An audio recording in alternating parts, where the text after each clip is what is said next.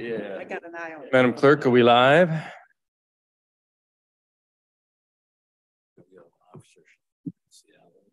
I heard that. Yep. Yep. Well, good evening, ladies and gentlemen. Welcome to the Lakewood City Council agenda for this Monday, March 20, 2023. And Madam Clerk, if you'd please call the roll. Councilmember Anderson. Here. Councilmember Bell. Here. Member Boki. Here. Councilmember Brandstetter. Here. Councilmember Lauricella. Here. Deputy Mayor Moss. Here. And Mayor Whalen. Present. You have a quorum. Thank you very much. Now, if you'd please stand and join me in a brief moment of silence for our men and women serving this great country, both here and abroad, as well as our first responders, one of whom was impacted by a shooting in Seattle today, followed by the Pledge of Allegiance to our nation's flag.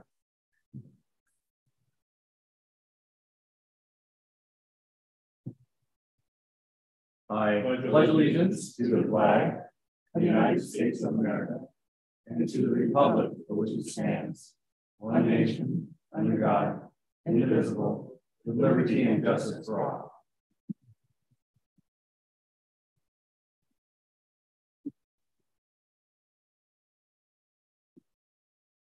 Well, thank you all for being here. It's great to see you all tonight on this somewhat sunny Monday evening here. It's almost the first day of spring tomorrow, so we're all celebrating. We have some special things to celebrate tonight in addition to the coming of spring, and the first is a swearing in of our newest council member, Treston Lauricella. So Treston, if you would please join our municipal court judge, Lisa Mansfield, up at the podium, and she will administer the oath of office as council member here in the city of Lakewood. Shall I use this mic or this mic? This one. Okay.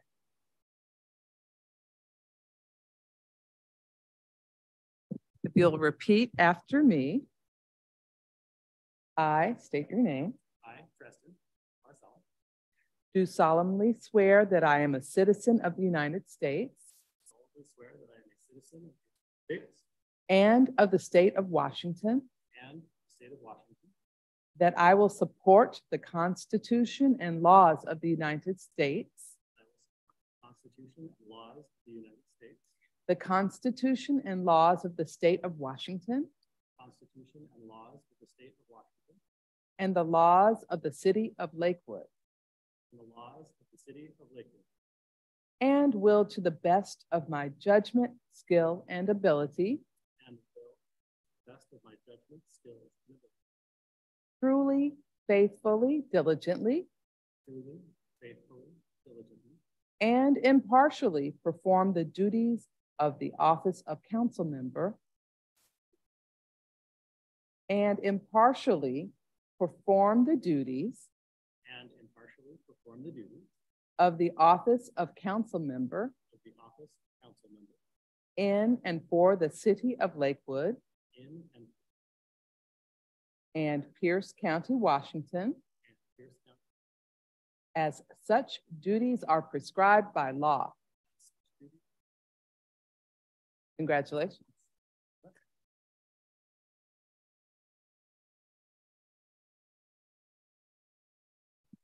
And Treston, we certainly give your family members a chance to come down and get a photograph with you, and we'll clear the deck here so we don't have, bad background for your shots. So if your family members want to come up to the front, we'll move for a minute.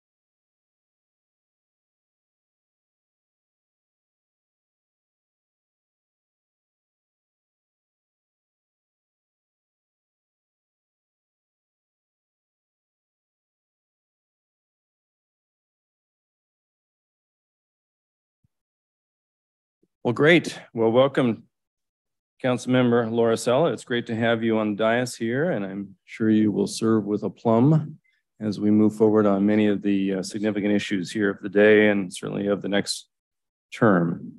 Next is our proclamation and presentation section of tonight's agenda. The first item is a proclamation recognizing March 29, 2023 as National Vietnam War Veterans Day. And for this, I am pleased and proud to have Mr. Bob Warfield join me at the podium.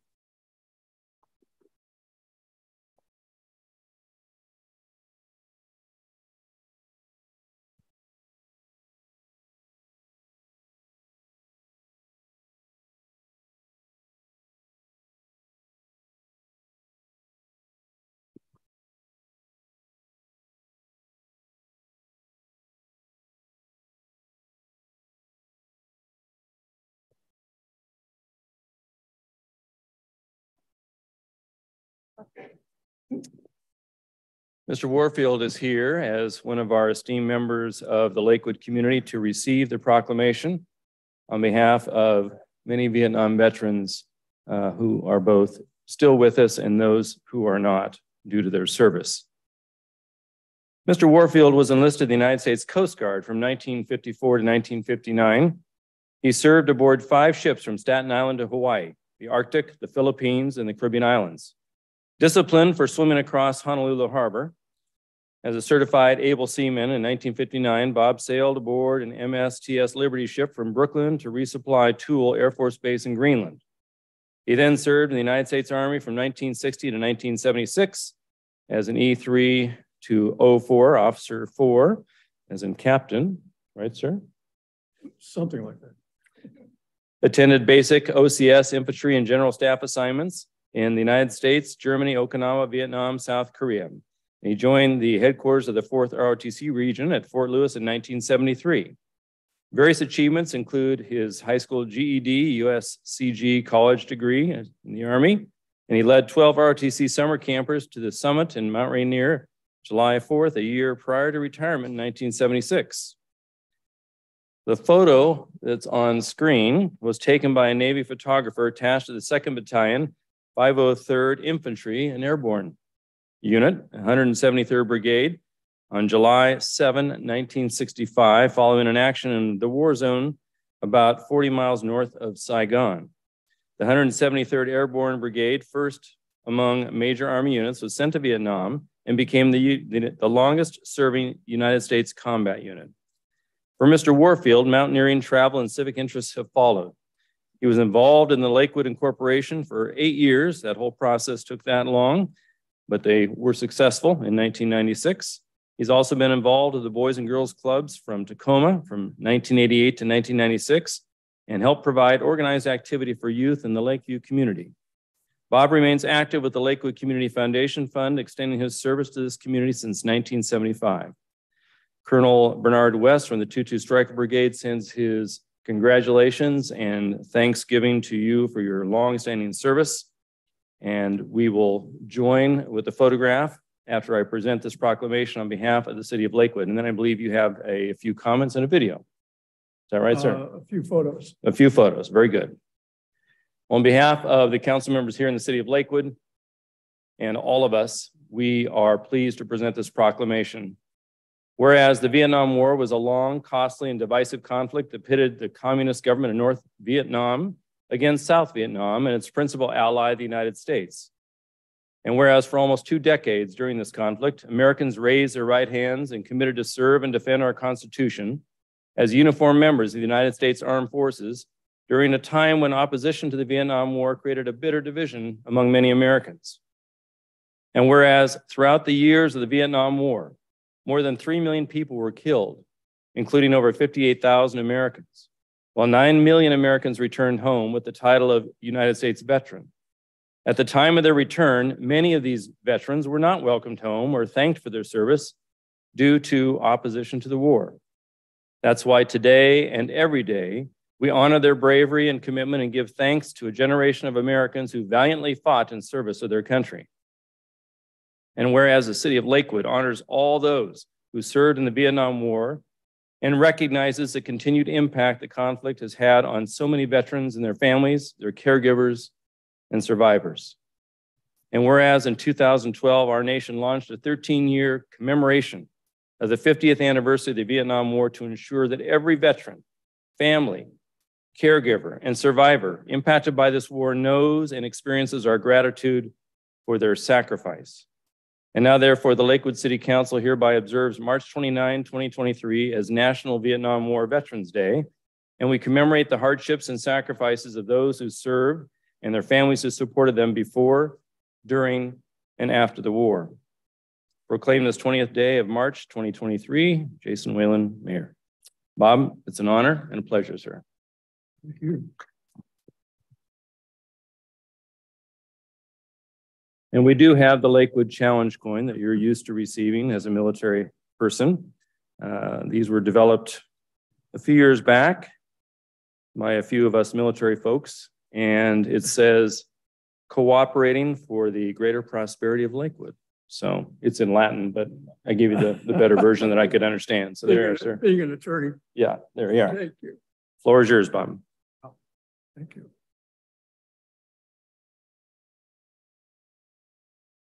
Well, I must apologize to all of you that my jacket doesn't fit quite so well, but it's infantry blue.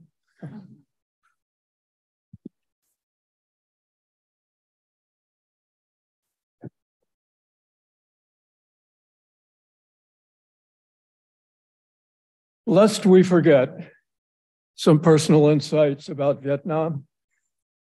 The Indochina Wars, rooted in Japanese occupation, spanned 1946 to 1991. Our war, as seen from afar, was the American War. It got serious in 1965 with 3rd Marines waiting ashore in Da Nang on 8 March, one day after Bloody Sunday in Selma. On 5 May, the day we arrived, also from Okinawa, 40 male students from UC Berkeley stood in front of the city's draft board and burned their draft cards. Vietnam was partitioned at the 17th parallel north in 1954, 2,082 miles south and a good deal west of Lakewood, following French failure to reestablish colonial presence after losing 175,000 dead, missing, and captured, including 20,000 French soldiers. Think of that next time Costco rotates your Michelins. Today, we don't think twice about the price of latex, but rubber was gold in 1940. When we arrived, Bao Dai was history, Jim was gone, Quat was prime minister, Taylor was ambassador, and Kennedy was dead.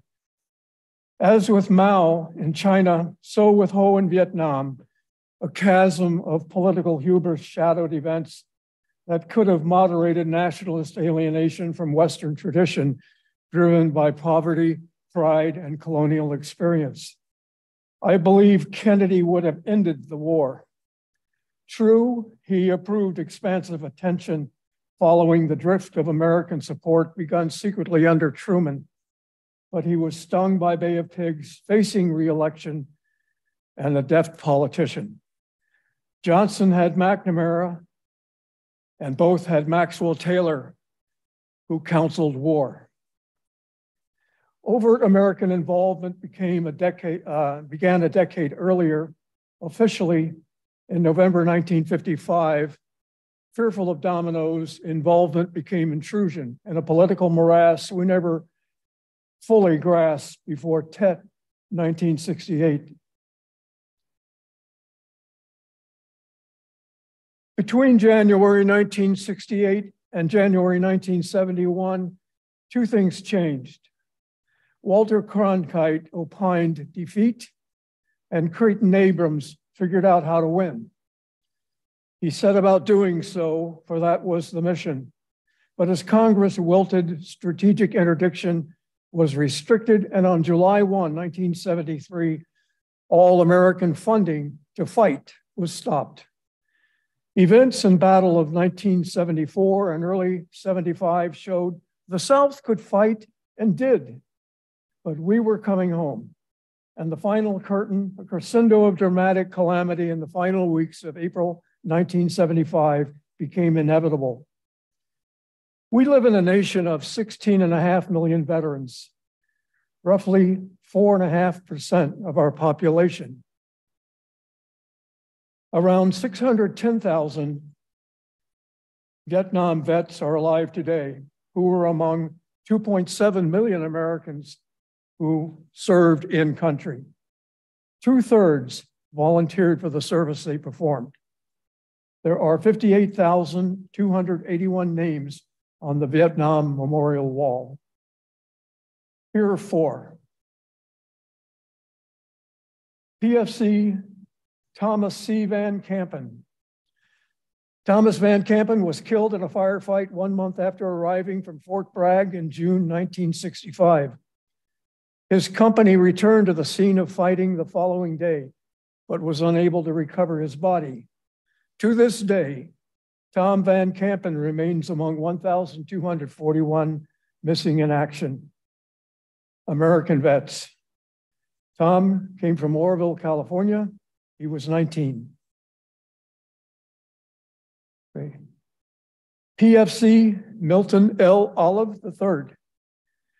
Skipper Olive was a bright light among friends in the 3rd Platoon, Bravo Company, 2nd Battalion, 503rd Airborne.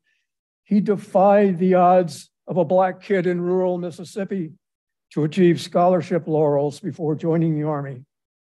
For his swift action and sacrifice on 22 October 1965, President Johnson flew to Chicago 5 months later to present the Medal of Honor to his father.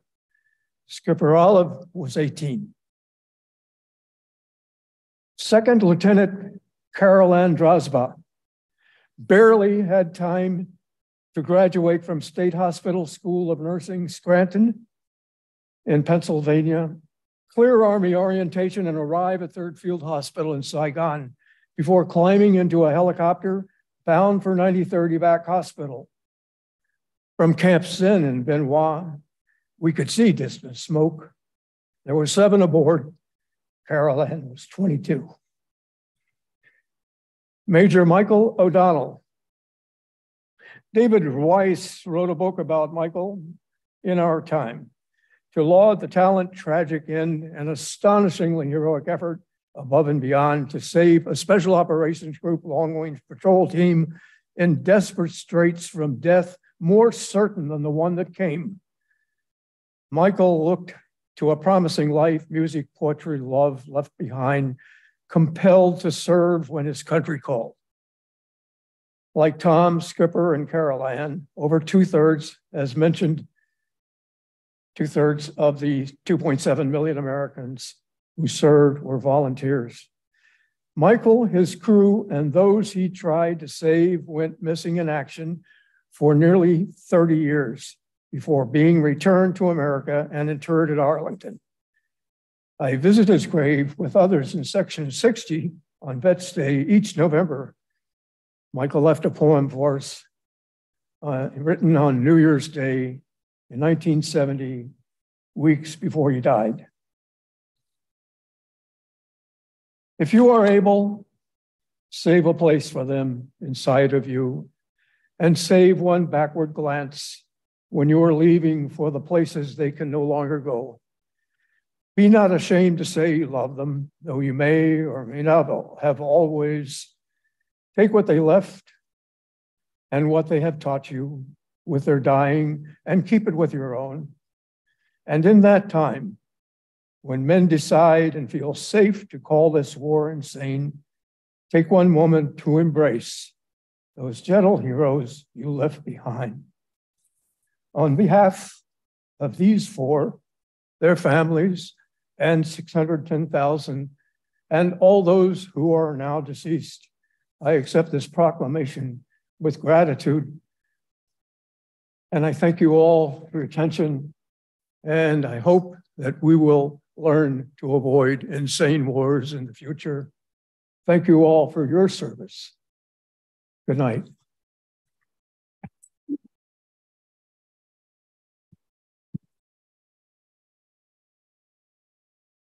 Mr. Warfield, why don't you join us up front? We'll take a photograph and thank you for your incredible, poignant words tonight. Well said.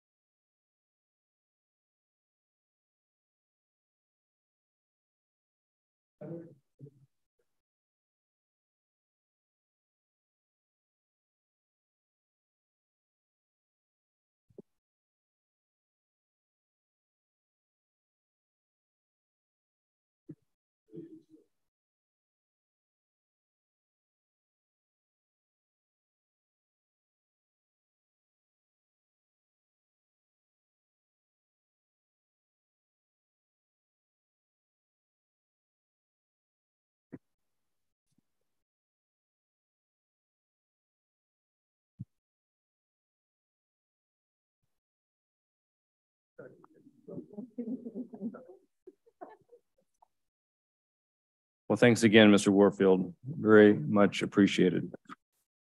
And in the spirit of recognition of service, both abroad and here at home, we have a proclamation recognizing Scott McKay for his service and commitment here to the city of Lakewood. And I would like to call on our Assistant Chief John Unford to join Mr. McKay if he's here. I think he's here. Up at the podium. Come on up, Scott.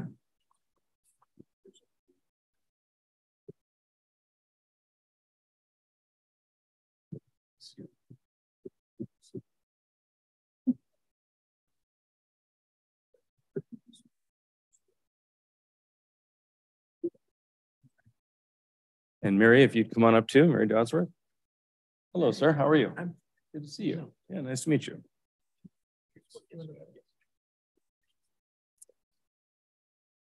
Well, there are many things that go unfortunately unsaid sometimes in the city of Lakewood, and often that is a thank you for a deed well done and done without provocation or prompting. And that is what we're here to celebrate tonight. City of Lakewood issues this proclamation to Scott McKay. Whereas Scott McKay is a longtime resident of the city of Lakewood, and whereas in 2006, Scott began volunteering with the Lakewood Adopt a Street program to help clean up litter and to beautify the city by adopting 3 city streets. And whereas Scott has donated hundreds of hours since then cleaning the city of trash, junk, and debris, often separating and recycling the materials he finds. And whereas Scott goes the extra mile when out in our community, returning abandoned shopping carts and even cleaning up areas along state-owned freeway entrances so that visitors to Lakewood have a great first impression of our community. And whereas Scott volunteers his time in city parks by watering trees and plants and doing other jobs throughout the city, year-round and in all kinds of weather. And whereas in 2021, the city planted 32 oak trees in the community, which were propagated from memorial trees that line the Boulevard of Remembrance to honor World War I veterans. Scott spent the next 2 years watering and tending to those trees to ensure their survival. And whereas Scott has demonstrated the civic values of service and commitment to make Lakewood the strong community that it is today. Now, therefore, the City of Lakewood City Council hereby recognizes Scott McKay for his continued service and commitment to our community and for making a difference in the city of Lakewood, and we encourage all residents to consider ways that they too can help make Lakewood a fabulous place to live. Proclaim this 20th day of March, 2023, Jason Whalen, Mayor. Scott, thank you very much for your service, and we're going to present you also with a challenge coin, sir. Thank you. with congratulations for work well done, and we will take a picture after the fact. But Mary Dodsworth is here, as well as the Assistant Chief Unfred, to thank you for your incredible contributions. Mary and Chief, you'd like to say a few words? Well, I just want to say that if we had every citizen in Lakewood that took such personal responsibility for their community, we would be an even better place to play and to live and to work. And I just can't say enough about this man. He's humble. He does this giving without any expectation of reward or recognition. And we just love having him in our community. We're so grateful. So thank you so much for your service. And I just want to add to that, the motto of the Lakewood Police Department is making a difference. And this is an excellent example of that. And so we actually ran across him, and how this all started was that he was helping clean up an encampment along I-5 that had sort of been festering for a while. And then we discovered how long he had been doing this. So we thank you again for making a difference in our community. Yeah.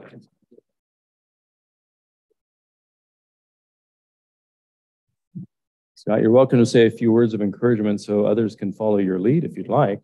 We'll take a picture. Sure. I'm really honored to be here. It's really impressive. I only live a couple miles from here, and I thought, well, maybe I could come over and see how the city council operates. But it's my honor to help out in the city. I take pride in that. I was out on Bridgeport this afternoon cleaning up newspapers and things, but it gives me satisfaction, and I know that it helps people driving up and down a busy thoroughfare take pride in their community, and I try to do that much as I can. Just one question. If I could have somebody on the city council who has more clout than I have to help to convince the Department of Transportation that I can pick up things alongside the on-ramps, which apparently it's not possible, but I've been doing it since 2018, but I was asked not to do it by the Department of Transportation. And I thought, I'm just a regular guy, but if someone here can help me migrate, or however you get through the hierarchy at the Department of Transportation to actually clean up all the debris and the car parts and you name it. You've seen them on those four. I specialize in the Bridgeport on-ramps, but I'm hit a dead end, and I've talked to Bryn before, and I've talked to others, and basically I don't get any place. So I just would like to know if someone here could help me navigate. We'll do what we can. I appreciate that. No promises, I know. Thank you. Thank you. And we'll take a quick photograph up here with council. Mr. McKay, if you come on up. And next time a WashDOT person tells you to not do what you're doing, your first question back should be, if you would do it, I wouldn't have to, right? Yes, you may.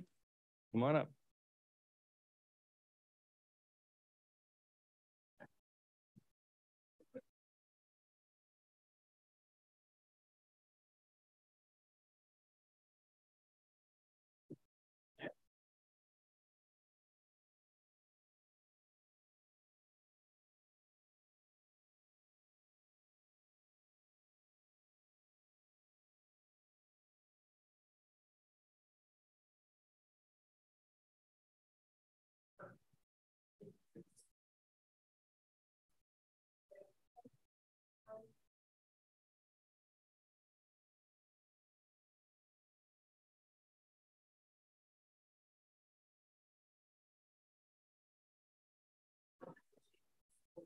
Thanks, guys.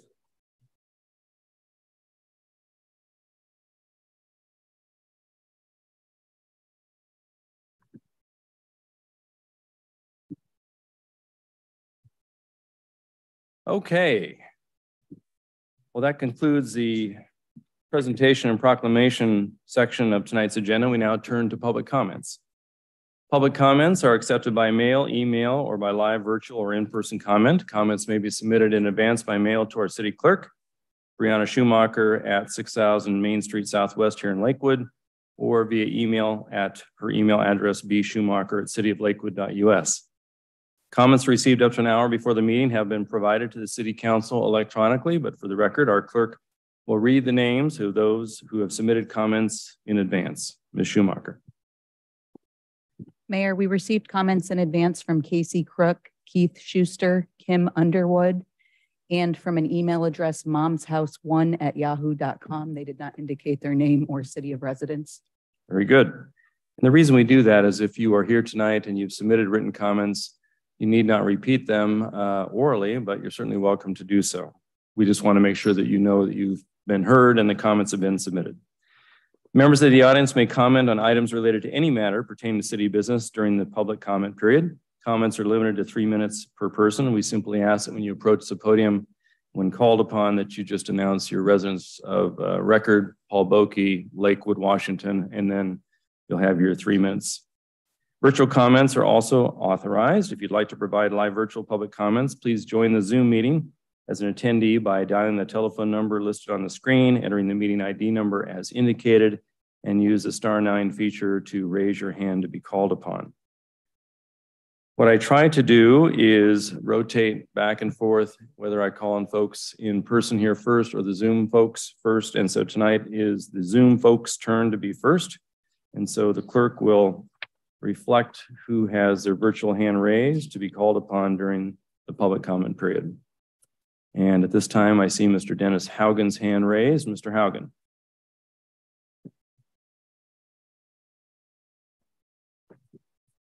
Can you hear me? Yes, sir. Dennis Haugen here, Sioux Falls, South Dakota, former resident of Lakewood. A couple of interesting things from the last meeting. You were starting to talk about diversity, equity, and inclusiveness, which of course is a motto that gets thrown around for a lot of very bad things.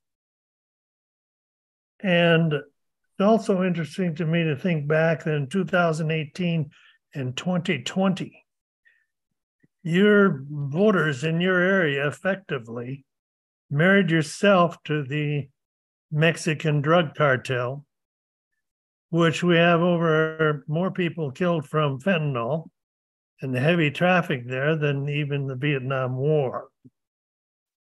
But that's all kind of a crazy thing. A lot of themes in there, a lot of bad things being done, kind of by a loose group. A lot of it seems to come out of the education. That's my opinion. And, teaching that, victimology, tell kids you treated so badly, you never got a chance. So therefore they don't study in school because they're getting essentially indoctrinated. And that's a big factor there, in my opinion. And then one more point. Caulfield is going to be,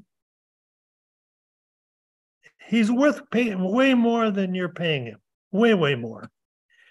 And primarily the way he analyzed the traffic situation and projected out as to doing something that can save money for the city and save money for the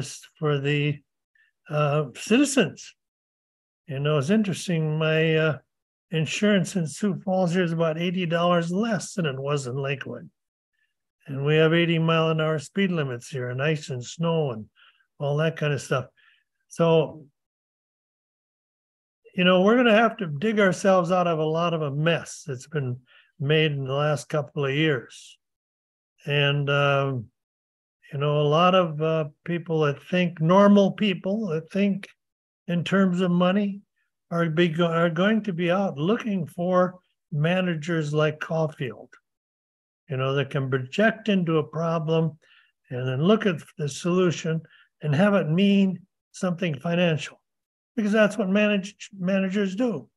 They try to keep the finances of an operation on track. Thank you very much.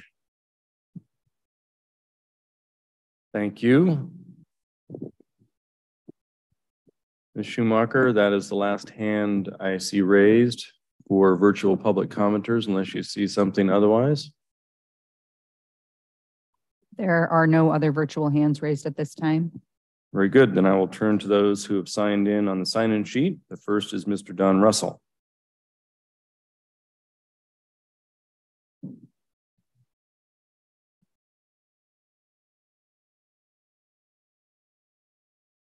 followed by Dan Durr and then Kim Underwood, just so you know where you are in the queue. My name is Don Russell. I'm a 93-year-old American Lake shoreline property owner, a longtime resident of Lakewood. The apparent impetus for this $272,000 Brown and Caldwell Clover Creek floodplain study was the existence of an available governmental grant and a desire on the part of Lakewood's Public Works Director to avail for the city a portion of that funding to conduct a Clover Creek floodplain study. The study was not in response to the expressed concerns of the Clover Creek streamside landowners. Their concerns are the annual drying of the creek and not flooding.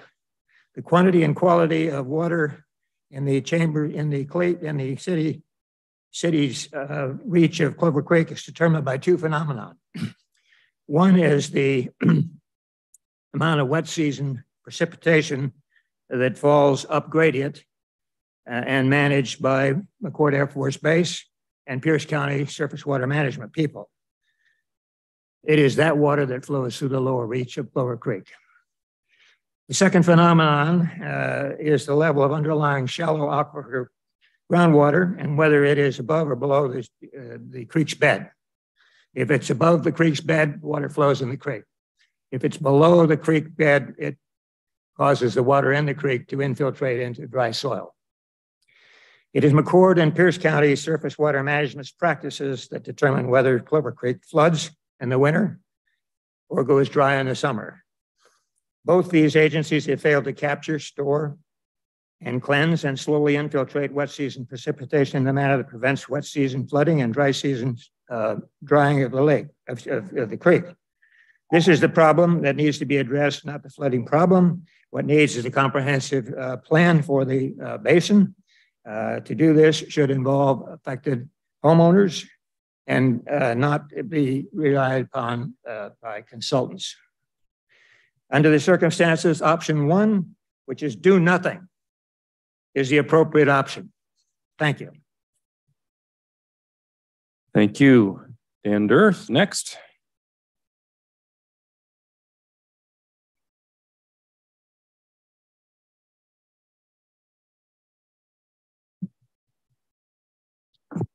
Good evening. I have two simple objectives in attending this evening. One, to make it perfectly clear how grateful we are for the City Council's leadership and the City of Lakewood's leadership in the administration side of things. Thank you for what you do. And it's an everyday, what's that? Okay. Okay. Might move it up. Is that on. better? Okay. And secondly, to share with you some personal experiences with commercial property and how your ordinance 782 and 73 relate to how we think that might be helpful in the world that we live in. We're investors, developers, and property owners in Thurston, Pierce, King, and Snohomish counties. So we experience leadership in each one of those municipalities, those counties, and how this issue of drugs, homelessness, et cetera, is being dealt with. I'll speak tonight about Lakewood and the city of Tacoma, where we have properties in each one of those jurisdictions. In Tacoma, we own a $5 million office building on 5th Street, which is next door to the post office, if you're familiar with that corridor. Very mismanaged, tents, drugs, broken cars, et cetera. We were notified by Multicare, who occupied until 3 months ago 2 floors of that building, a 3-floor building. They said, we can't be here anymore, we have to leave. That loss of that tenant takes a $5 million office building and makes it nearly worthless. That's our problem now as a property owner, because the city of Lakewood, or excuse me, the city of Tacoma didn't take steps to manage that situation. I'll give you another story in Lakewood since I'm limited on time.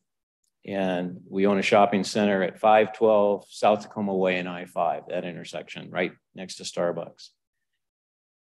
5 months ago, I received a notice from a tenant in that shopping center saying, we're going to have to break our lease, leave early. We cannot deal with what we're dealing with in the parking lot.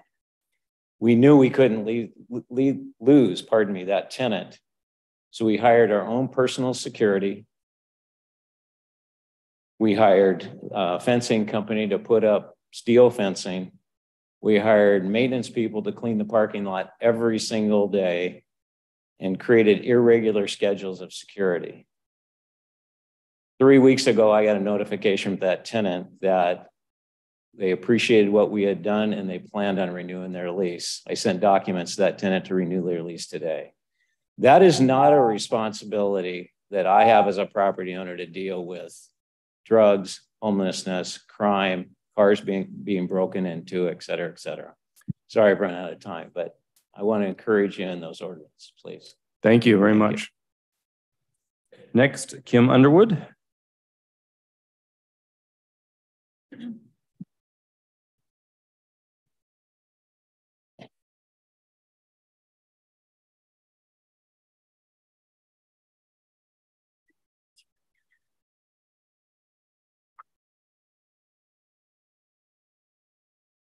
Hi, my name is Kim Underwood. I live here in Lakewood. Mayor Whalen, council members, thank you for the time. It's my understanding that the Public Works Department will be updating you on the Clover Creek flood management study this evening. We feel a setback levy in the Springbrook area is not an appropriate option. Enclosed in tonight's packet are maps of the proposed project, federally designated surface water recharge areas, parcel maps, as well as photos. Setback levies do not effectively control groundwater, therefore will not restrict water to the creek channel. Springbrook lies within the FEMA recharge zone. Recent coring within this area discovered water at 6 feet in the dry season. You restrict the flow, increase the speed, and you increase the liability.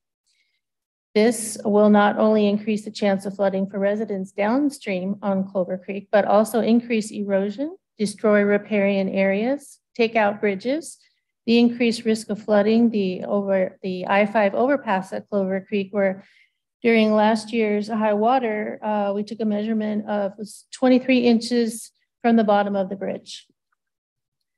Soil within the lower reaches of the basin, as far west as Oak Brook, are contaminated with PFAS. This is of concern to the established link between Clover Creek and tidal waters. Clover Creek's problem is not breaching its banks. It's its inability to sustain flow. The lack of surface water recharge, to be exact. Note attached photo taken across stream from my place of a 100-year flood in '95. Clover Creek did not breach its banks. Rather, the groundwater came up, took the original path of the creek prior to it being moved. We recommend that the Public Works Department shift their focus to water cleansing and detention for alternative flood control management. Lakewood can't solve this problem alone. We need adults in the room here. We recommend Lakewood, Pierce County publish the current USGS model to formulate an effective basin management plan. I want to leave you with one thing. Mark Twain said, whiskey is for drinking and water is for fighting over. And that's what it's come down to. So I recommend that everybody fill their liquor cabinets. Thank you very much. Thank you. Next, Mr. Ed Jacobs.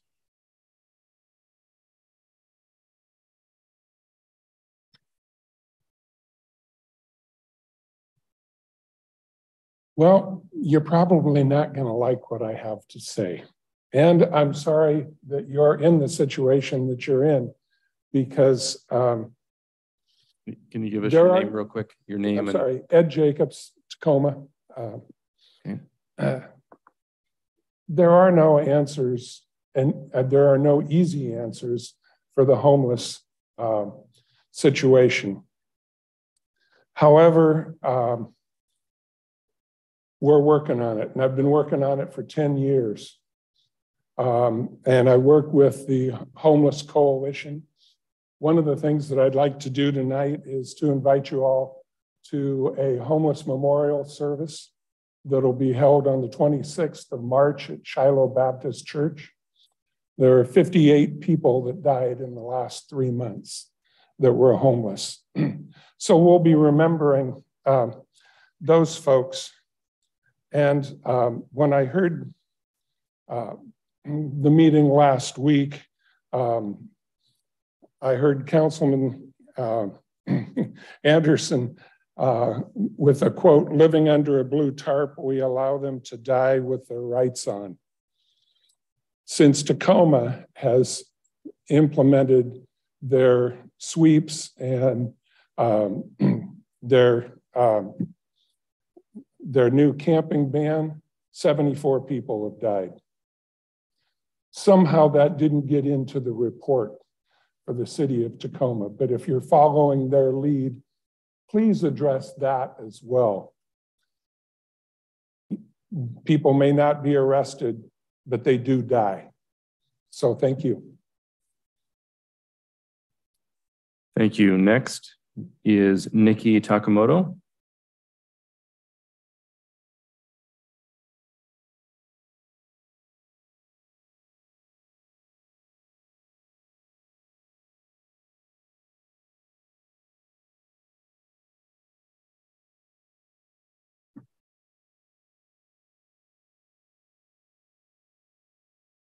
Hi, my name's Nikki Takamoto, and I'm here representing the estate of Edith Takamoto, specifically the address of 9222 Hipkins Road. And I'm here in response to a proposed ordinance tonight. I'm requesting a postponement of for you to consideration of the ordinance, specifically because we have received insufficient notice. There was no proper protocol, and we have no time for any due follow-up. On February 21st, I received this package from the city of Lakewood. It was a proposal to pay us for the property that the city needs to acquire. This was mailed on February 21st. I received several days later. On February 28th, I received notification of this opportunity to eminent domain our land. We, up to that point, had no communication with anybody from the city. My first awareness of this was being contacted. I'm not on social media. I'm not on Facebook.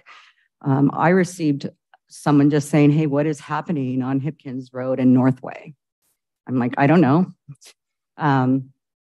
Then, due to the alert of our neighborhood, they let me know that there's people on property doing something on the land.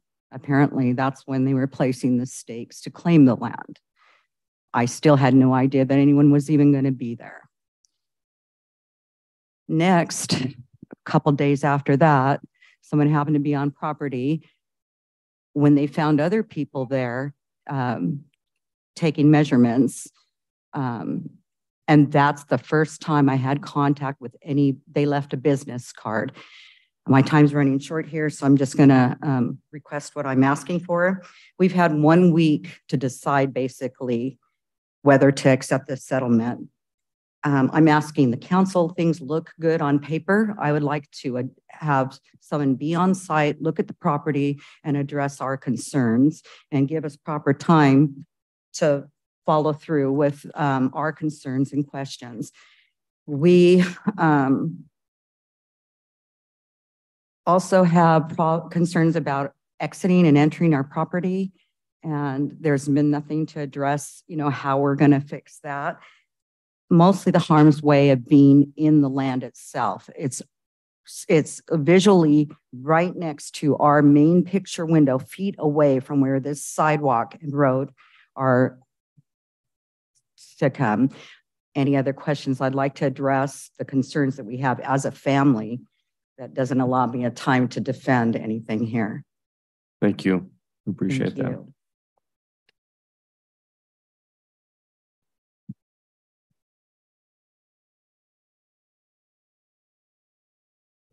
Next name is difficult for me to read, so forgive me, but is it Tamara J. Look?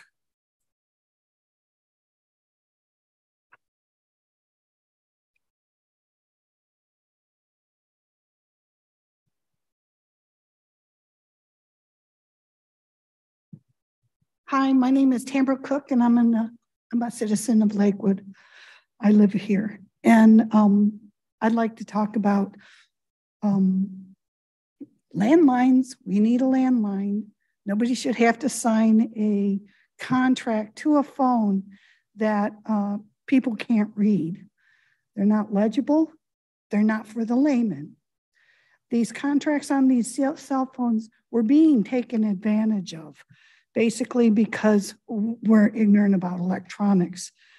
Right now, I'm a metadata asset for somebody that can take my information and say, oh my goodness, this woman's intelligent. Google wants to do a study on these kind of people. I'm going to drop them into their study. Suddenly your telephone's doing weird things. What that is a bot network takeover.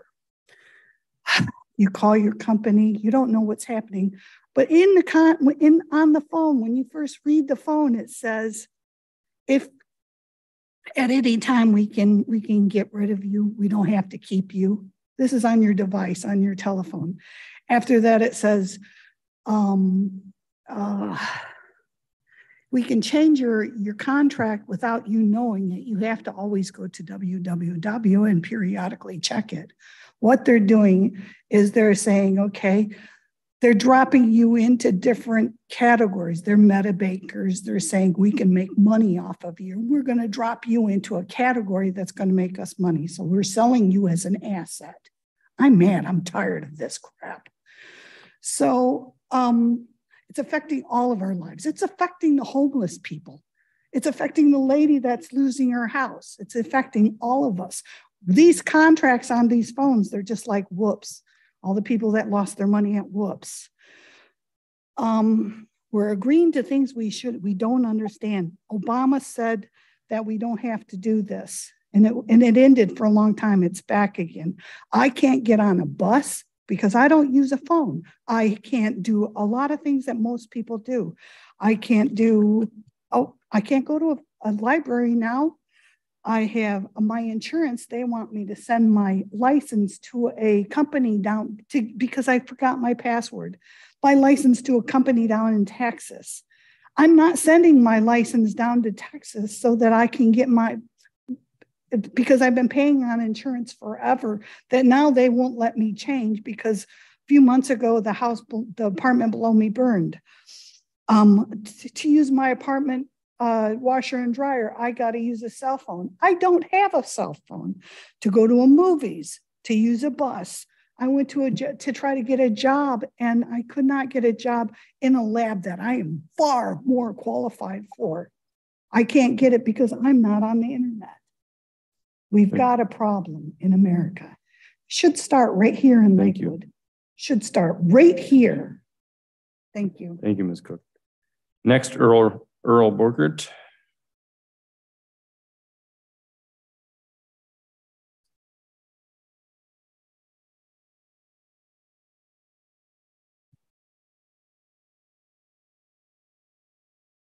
Greetings, council members. I am Earl Borgert, and I'm a Lakewood citizen. This year, I'm going to be 50 years old, and during every single one of those years, I have had the same familiarity with the exact same spot, the exact same property on Clover Creek as I reside to today.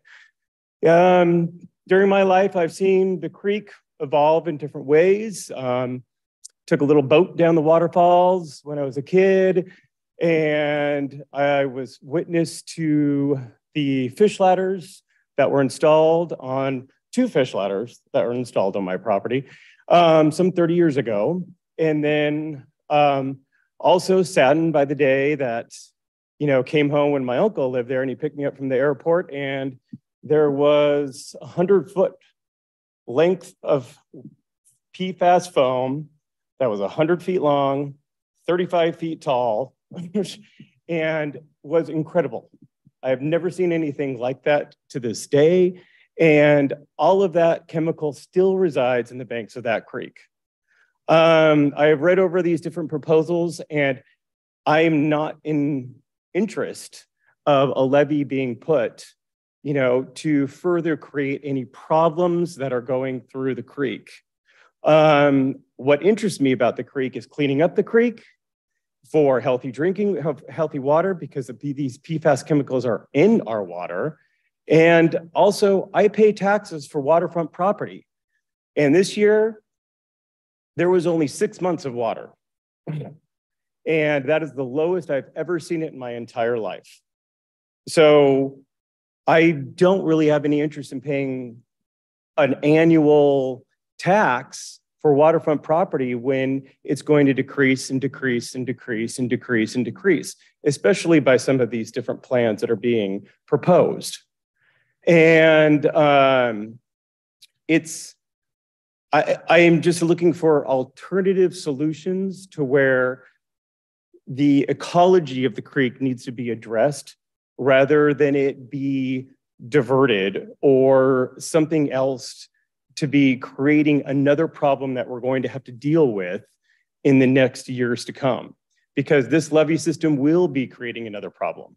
We're using an argument of a 1% chance of a flood. Well, there's a 100% chance of it being contaminated, and that needs to be dealt with before flooding needs to be dealt with.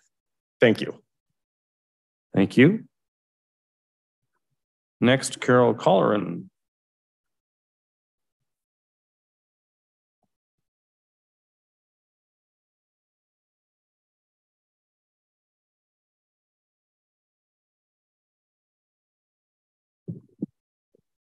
My name is Carol Colleran, and I live in Lakewood. Thank you, Mayor Whalen and City Council, for this opportunity to speak to you. We are overwhelmed by homelessness locally and nationally, brought about by many factors. The blame game will not benefit human beings, nor will incarceration, nor shipping them out of our city, nor will continuing with the status quo be acceptable. Approximately 4,300 people are homeless in Pierce County, according to an official estimate by Pierce County Human Services in 2022. And 3 to 6% of these are in Lakewood. A chronic health condition is the most commonly reported disability, and 38% are female, 52% are people of color. Many unhoused people are hidden. They sleep in cars, in the woods, in vacant houses, or on couches. And targeting water pollution issues for shipping them out of Lakewood is a thinly veiled rationale for just getting rid of them. You are all innovative, smart, and compassionate people, and probably can come up with a better plan. A county-wide plan to address the unhoused population is needed. Supporting the Pierce County Council's ordinance for the 0.1% sales tax for housing and services is a more humane step than blaming the homeless people for water pollution and so shipping them to a shelter within a 15-mile radius. Many people, out of their compassion, donate to the nonprofit entities such as LASA, the Tacoma Rescue Mission, Salvation Army, et cetera, who are all helping the unhoused. But labeling those remaining on the streets in Lakewood as trash to be shipped away is not compassionate. And I don't have an easy solution, but and I know that it impacts everybody. Giving $1 million of ARPA money to LASA is great, as is using 1% of the city budget for housing, but certainly more services for the currently unhoused population are needed. Thank you very much. Thank you. That is the last name on the sign-in sheets, but that doesn't preclude anyone from joining us tonight during the public comment period. You just need to step up to the podium and give your name, and you'll have your 3 minutes. So I see Ms. Minetti approaching. Welcome. Sorry, I didn't sign up. It's all good, as you know. Christina Minetti, Lakewood. Someone was recognized today in part for his efforts to help water the baby oaks that were planted to replace the original memorial oaks that were destroyed when I-5 was built. I've read about this before, and I read that the original oaks were northern red, scarlet red, and English oaks. That is to say, they're all non-native. They have nothing to do, they have nothing, no way of supporting our ecosystem here, our native ecosystem. While the ignorance may have been excusable in 1929 when it started, there is no excuse for this lack of foresight today. However, the problem is actually more serious than that. It would be, in fact, best if all of the English oaks that were planted, either in 1929 or more recently, were removed. And as you know, I'm a big tree lover, so I hate to say that, but it's true, because as members of the white oak family, they're able to hybridize with the native Gary oak, and it's our only native oak, a keystone species. So this would destroy the genetic stock of our only native oak and keystone species and have knock-on effects in the ecosystem for all the creatures, insects, and plants and birds and animals who depend on this keystone species, Gary oak. A hybrid does not provide the same habitat either as anyone who knows about hybridized native plants like rhododendrons and stuff, that birds and bugs and stuff, they don't like them. So a council member also mentioned to me that this would be a good opportunity to initiate the Heritage Tree Program. I would ask that there be no recognition of recently planted non-native trees as heritage trees. I hope that you've all heard, on a second topic, the news from the UN's Intergovernmental Panel on Climate Change today. It's been called a final warning, and also survival guide to avoid catastrophic warming. Experts say that we can avoid or cut 40 to 70% of projected 2050 emissions with things like shifting to plant-based diets, avoiding unnecessary flights, building less car-dependent cities. One expert who has participated says, it's the way we consume food, the way we protect nature. It's kind of like everything, everywhere, all at once. And this means that it starts with you two and us. We need local leadership to help indoctrinate, as some people would say, educate and move the people to act swiftly, discourage needless travel and street racing, encourage people to eat less meat, and act decisively to truly protect nature of Lakewood. In light of all this, I'd like to ask that you, like Redmond, Tacoma, and more than 2,000 municipalities in 40 countries have done, declare a climate emergency, have a climate emergency proclamation as soon as possible. I'll leave the sample wording with the city clerk. It's just one. I can research it, see if there are better ones. Thank you very much. Yeah, I look forward to hearing from somebody about how we can go forward with this proclamation. Thank you. Thank you. Mr. Dunlop.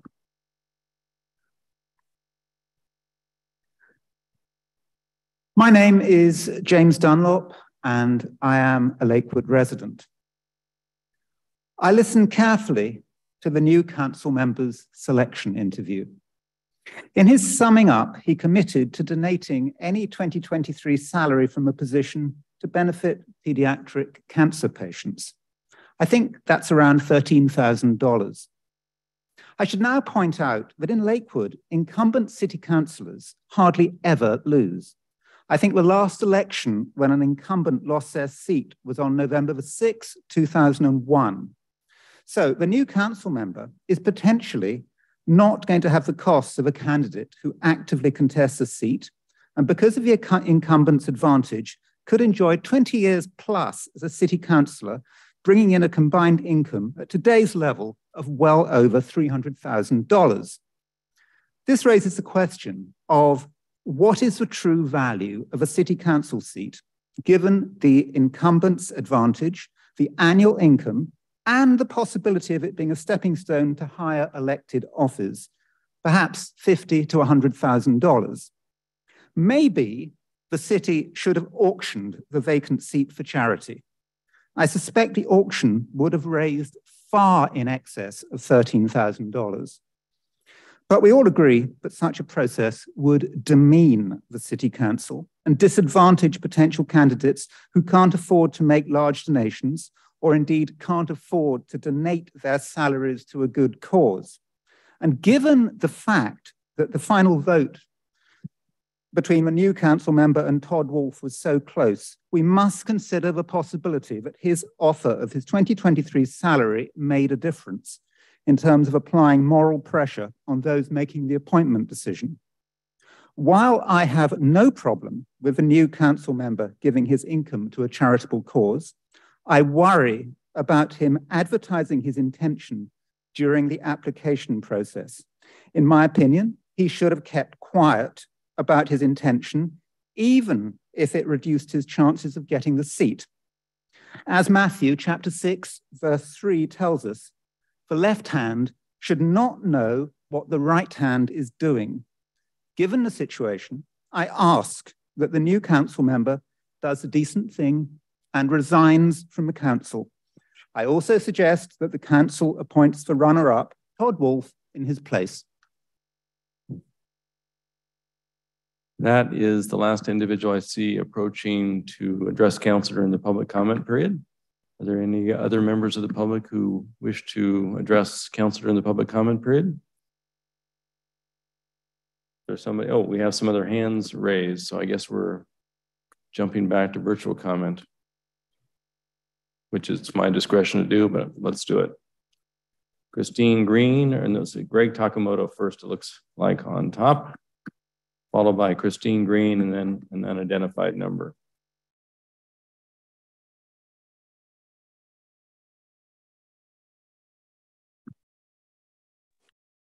Hello, this is Greg Yes. Takamoto. I live in Shelton, Washington. I'm calling to talk about the property my sister talked about earlier on 9222 Hipkins Road. The first that I heard about this was on the 9th. That's 11 days ago. It's not enough time to come to, it's just not enough time. I have talked to Heidi and Brian and Troy. I think that we can come to an amicable agreement without litigation. And I'm not asking as we get 30 or 60 days to do that. As I'm apparently to the RCWs, I should have been notified at least 15 days in advance of this hearing. I haven't had that. So I just request that we postpone this for 60 days, 30 days, and let me get together with my siblings, with Heidi, Brian, and Troy, and come to an agreement. Thank you. Thank you. Next is Christine Green.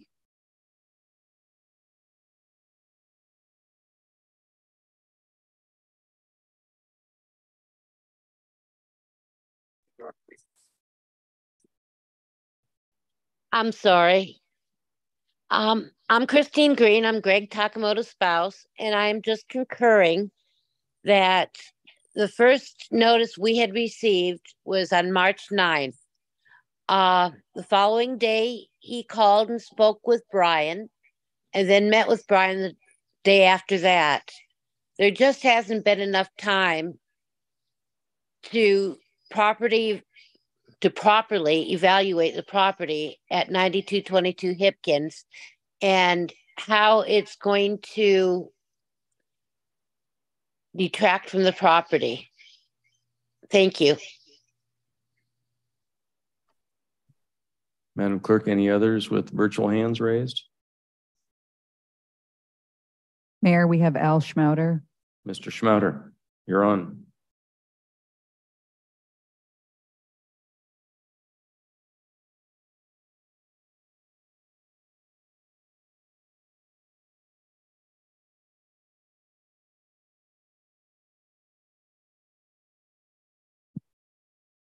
Mr. Schmouder, if you can unmute yourself, please. Yeah, I'm trying to. Are we there now? You're there. You're there. Okay. I guess this is the right time to talk about the Director of Public Works presentation later in the meeting. This is your shot on any matter related to city business, sir. Okay, well, I'm the Stewardship Chair of the Chambers Clover Watershed Council, and I'd like to support your decision tonight to delay approval going forward of the flood plan. There's no need to rush it. There's not an imminent problem, and it's not a big problem. According to the last flood we had was just called nuisance flooding in Lakewood. Anyway, a shortage of water, like Mr. Bogert pointed out, is the real problem. Good flood planning is not happening in Lakewood. The three ideas which were to protect the floodplain and preserve it and not build in and use Mother Nature's floodplain, three options involving floodplain protection were discarded. They were considered, but they were not considered adequately. So instead, to cause the demise of the natural floodplains was selected along with a mile of levees. Levees are costly, require maintenance, and can fail. Groundwater can rise up on the wrong side of the levee and then you are messed up.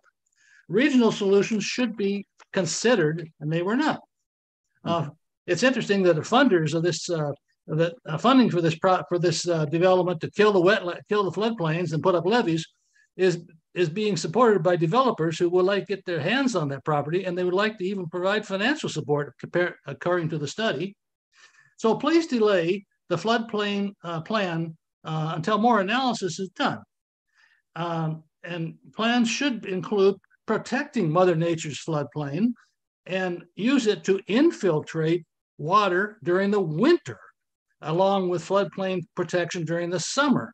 So a lot of good ideas are not being properly evaluated. A tiny amount of citizens were involved in this process. Paul Bucich told me, he says they can't get people to come out. They had 40 here and 20 there. So people are not involved with this. They don't know what's going on. And guys like Mr. Bogart, he's not going to want his land torn up to put levees along the creek. So there's a lot more discussion that needs to happen here. And I would hate to be Mr. Bucich and go to the funding sources like FEMA and the state ecology and say, hey, I want to kill the floodplain. I want to put up levees. I'm going to put 100% of the water right down the creek. They're going to look at Mr. Bucich like, what are you smoking, man? This is not going to help our situation. You're going backwards. Let's get some coordinated planning going. Let's work with Pierce County. There's options to make this a regional program, not just the water doesn't originate in Lakewood. Lakewood's trying to solve the problem. They need to talk with Pierce County, look at regional issues to solve it, and work together, especially with the Department of Transportation. They got some money. We're not doing that. We're cutting it too short. There's no rush. So let's delay this thing till we can do it right. Thanks. Thank you. That is the last individual with a virtual hand raised during the public comment period. Anyone else? Going once? Going twice? This is your shot. Mr. Lauricelle, welcome to public comment. It is now closed.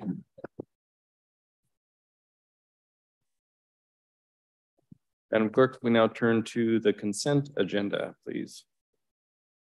A, approval of the minutes of the City Council study session of February 27th, 2023. B, approval of the minutes of the City Council special meeting of February 28th, 2023.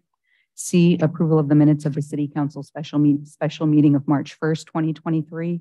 D, approval of the minutes of the City Council meeting of March 6th, 2023.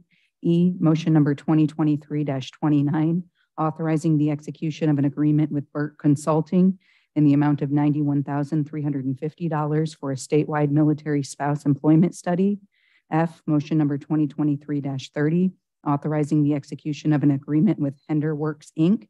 in the amount of $90,000 for the Diversity, Equity, and Inclusion Strategic Plan Development. G, motion number 2023-31, authorizing the execution of an agreement with Stowe Development and Strategies in the amount of $58,500 to conduct a tax increment financing analysis for the downtown subarea. H, motion number 2023-32, approving an intergovernmental agreement with the town of Steilacoom for animal control services. I, motion number 2023-33, approving an intergovernmental agreement with the city of DuPont for animal control services. J, motion number 2023-34, authorizing American Rescue Plan Act funding in the amount of $50,000 for the Springbrook Connections office space and operational support in 2023. K, motion number 2023-35, approving the execution of a collective bargaining agreement with the Lakewood Police Management Guild through December 31st, 2027.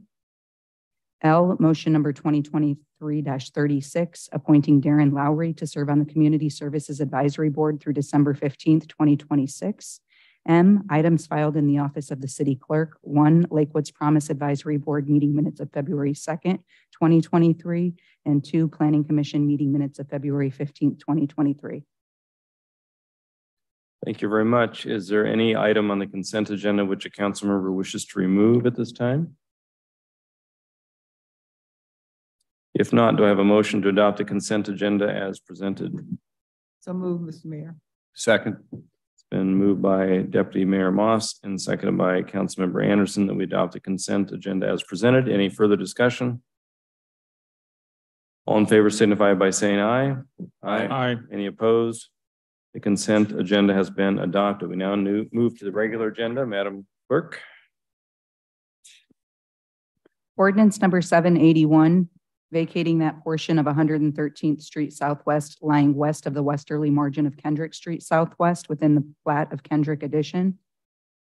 Thank you. And for this, we'll call on our associate civil engineer, Mr. Frank Sawatsky, to help us take a look at this. It starts on page 159 of your packets. Good evening, council members. I know we have a full agenda. I will try to keep this brief. A vacation request was presented by Steve Borman, representing Washington and Rice LLC.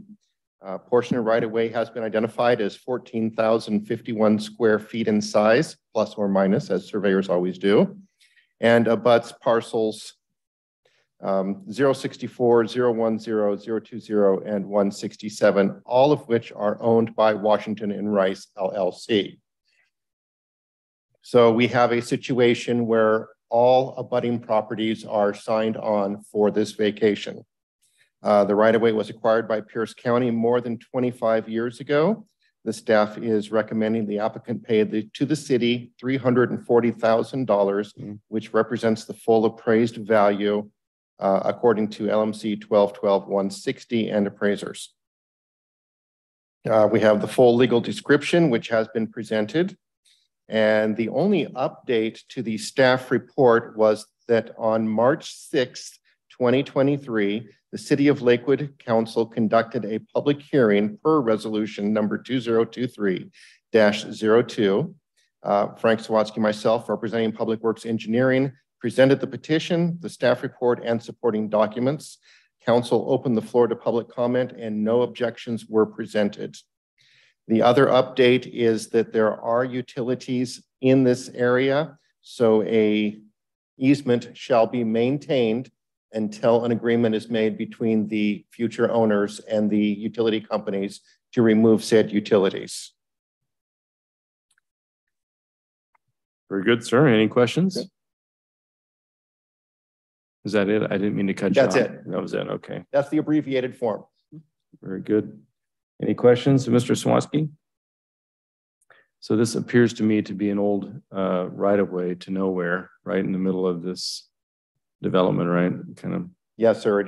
It backs up to the east side of St. Clair Hospital. Mm-hmm. So there's no chance of it going through at any time without the city taking lands away. And St. Clair obviously has not objected. They don't see it as a necessary access way. Great. They are not using it. Great. Okay, if there are no additional questions, then do I have a motion to adopt ordinance 781 as presented? Move to adopt ordinance 781. Second. It's been moved by Councilmember Brandstetter, seconded by Councilmember Bell, that we adopt ordinance 781. Any further discussion? Mr. Brandstetter. Mr. Mayor, I'm certainly in favor of the ordinance, and I just wanted to comment that this is in furtherance of a hope for inertia in the sub-area plan where this is located, which is because it's designed to facilitate units of housing that are there.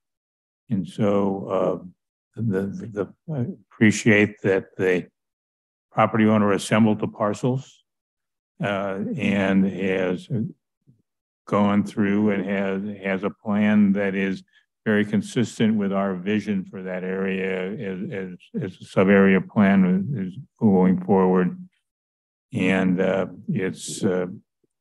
it's good to see that the plan is developing some movement in the direction that we want. Any further comments or discussion? The $340,000 of the appraised value, does that go back to Public Works or just to the general fund? I would have to defer on this one. Mayor Whalen, members of the council, it goes back into the Public Works CIP program. Got it. For further capital improvement projects, then good. Okay, very good. In the absence of any further items of discussion, all those in favor of ordinance 781 signify by saying aye. Aye. Aye. Any opposed? 781 has been adopted. We now turn to ordinance number 782. Ordinance number 782, amending Lakewood Municipal Code Chapter 9.06 related to the use of controlled substances. Very good. I'll call on our Assistant City Attorney Samantha Johnson for this particular matter to give us a brief overview. We had the pleasure of Ms. Johnson's attendance and presentation during the study session. So this is not necessarily new information to us. Ms. Johnson. Correct. Thank you. Good evening, Mayor, Deputy Mayor, and members of the council. So tonight you guys have before you the ordinance in order to adopt for the open use of dangerous drugs in public places. We were here on March 13th, last Monday, in open study session to discuss the provisions of the ordinance and the intent behind the ordinance. There have been a few changes made based off of our discussion. Centrally, we included a few of those examples that were proposed with public spaces to include libraries, commercial businesses, and bodies of water. Additionally, after discussion, it is presented to be a gross misdemeanor, so it's a different class. There's misdemeanors, gross misdemeanors, and then felonies. This does set us apart from our neighboring cities that have adopted similar ordinances, as they are misdemeanors. So in my understanding, we will be the first city to have these ordinances as gross misdemeanors. It does increase the potential penalty. However, it does not invite new legal challenges just based on the class that it's in. I'm available for any further questions if you would have them. Yes, thank you, Mr. Boki. Thank you, Mayor Whalen. So let's go back to that point on gross misdemeanors and misdemeanors. What's the, for people like me who are not attorneys, what does that mean? Yes, so a misdemeanor has a maximum penalty of 90 days in jail and a $1,000 fine. A gross misdemeanor has a maximum time in jail of 364 days and a $5,000 fine. They are both not felonies, but it just increases the potential jail time and fine that can be imposed. So explain to me, as the prosecuting attorney, how do you make that delineation between whether or not you're going to charge somebody with a gross misdemeanor or a misdemeanor? So we can only charge as the laws exist. So if it's passed today as a gross misdemeanor, I can't charge it as a misdemeanor. It will be set into law. If your question has to go to penalties that would be assessed, when to determine what amount of jail, that would come down to prosecutor discretion and policies within the department. And I would note that when these used to be felonies, felony means possibly more than 1 year in jail, meaning they go to prison. That would be at the county, and then on the county's dime while they're here, and on the state's dime when they're in prison. Now we may be on the hook for somebody for a year in jail, and we have to pay for it, correct? Correct. If that was the ultimate goal, or that the ultimate sentence that they received, okay, it would be the city of Lakewood's financial burden. Okay, thank you. Just a quick question about any unintended consequences on the prosecutorial side with the greater potential charge as a gross misdemeanor versus a misdemeanor? Not in my opinion, no. Okay. I'm sorry? Oh, Ms. Wachter. The deputy mayor was insistent that I call on you. Okay. Any further questions of Ms. Johnson? If not, do I have a motion to approve ordinance 782 as presented?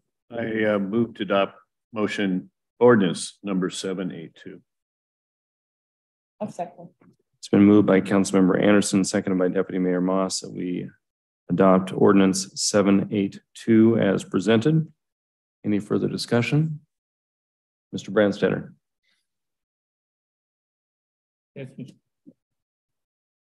Yes, Mr. Mayor, I'm certainly supportive of this ordinance. It addresses both a need in the community and addresses a void that we don't seem to have been able to get filled at the state level. And so we need to be able to move forward so that in the city of Lakewood, we can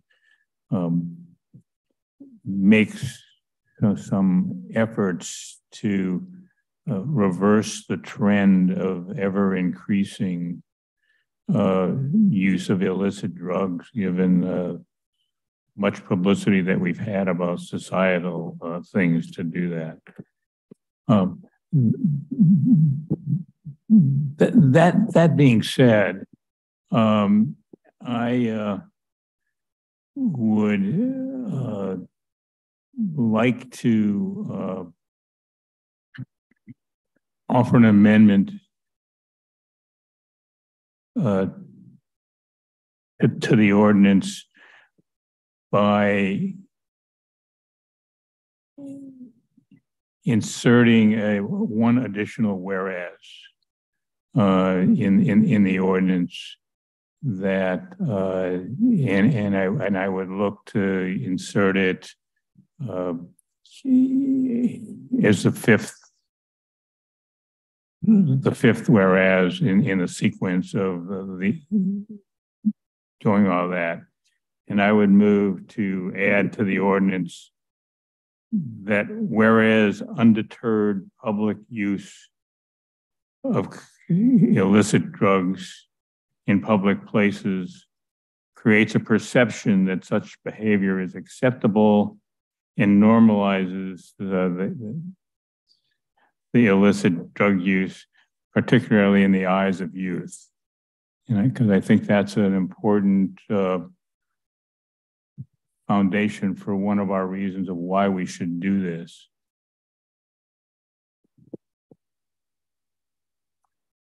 So there has been an amendment.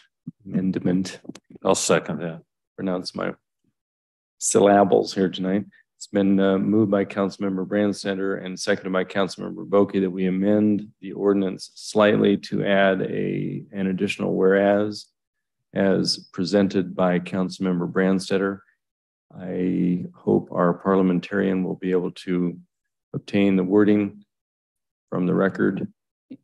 What we will do, Mayor and members of the council, is we'll go back to the recording and we will put it into the ordinance as it was worded by Councilmember Branstetter, unless any member of the council before voting would need it repeated back in order to vote. I don't see a need to do the wordsmithing during the meeting.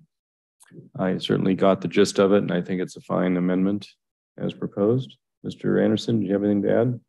Yeah, I'll support this. I just would comment for the benefit of our new council member that a whereas does not become part of the code. So it's an expression of rationale pardon? A rationale. Yeah, it's an explanation of why you did it, but it's not part of the code. Very good. So I believe, remind me if not, that we have a motion and a second for adoption of the amendment to ordinance 782. Any further discussion on the proposed amendment, adding the whereas? If not, all those in favor signify by saying aye. Aye. Aye. Any opposed? Very good. We now turn to ordinance number 782 as slightly modified by amendment. Any further discussion? Mr. Anderson.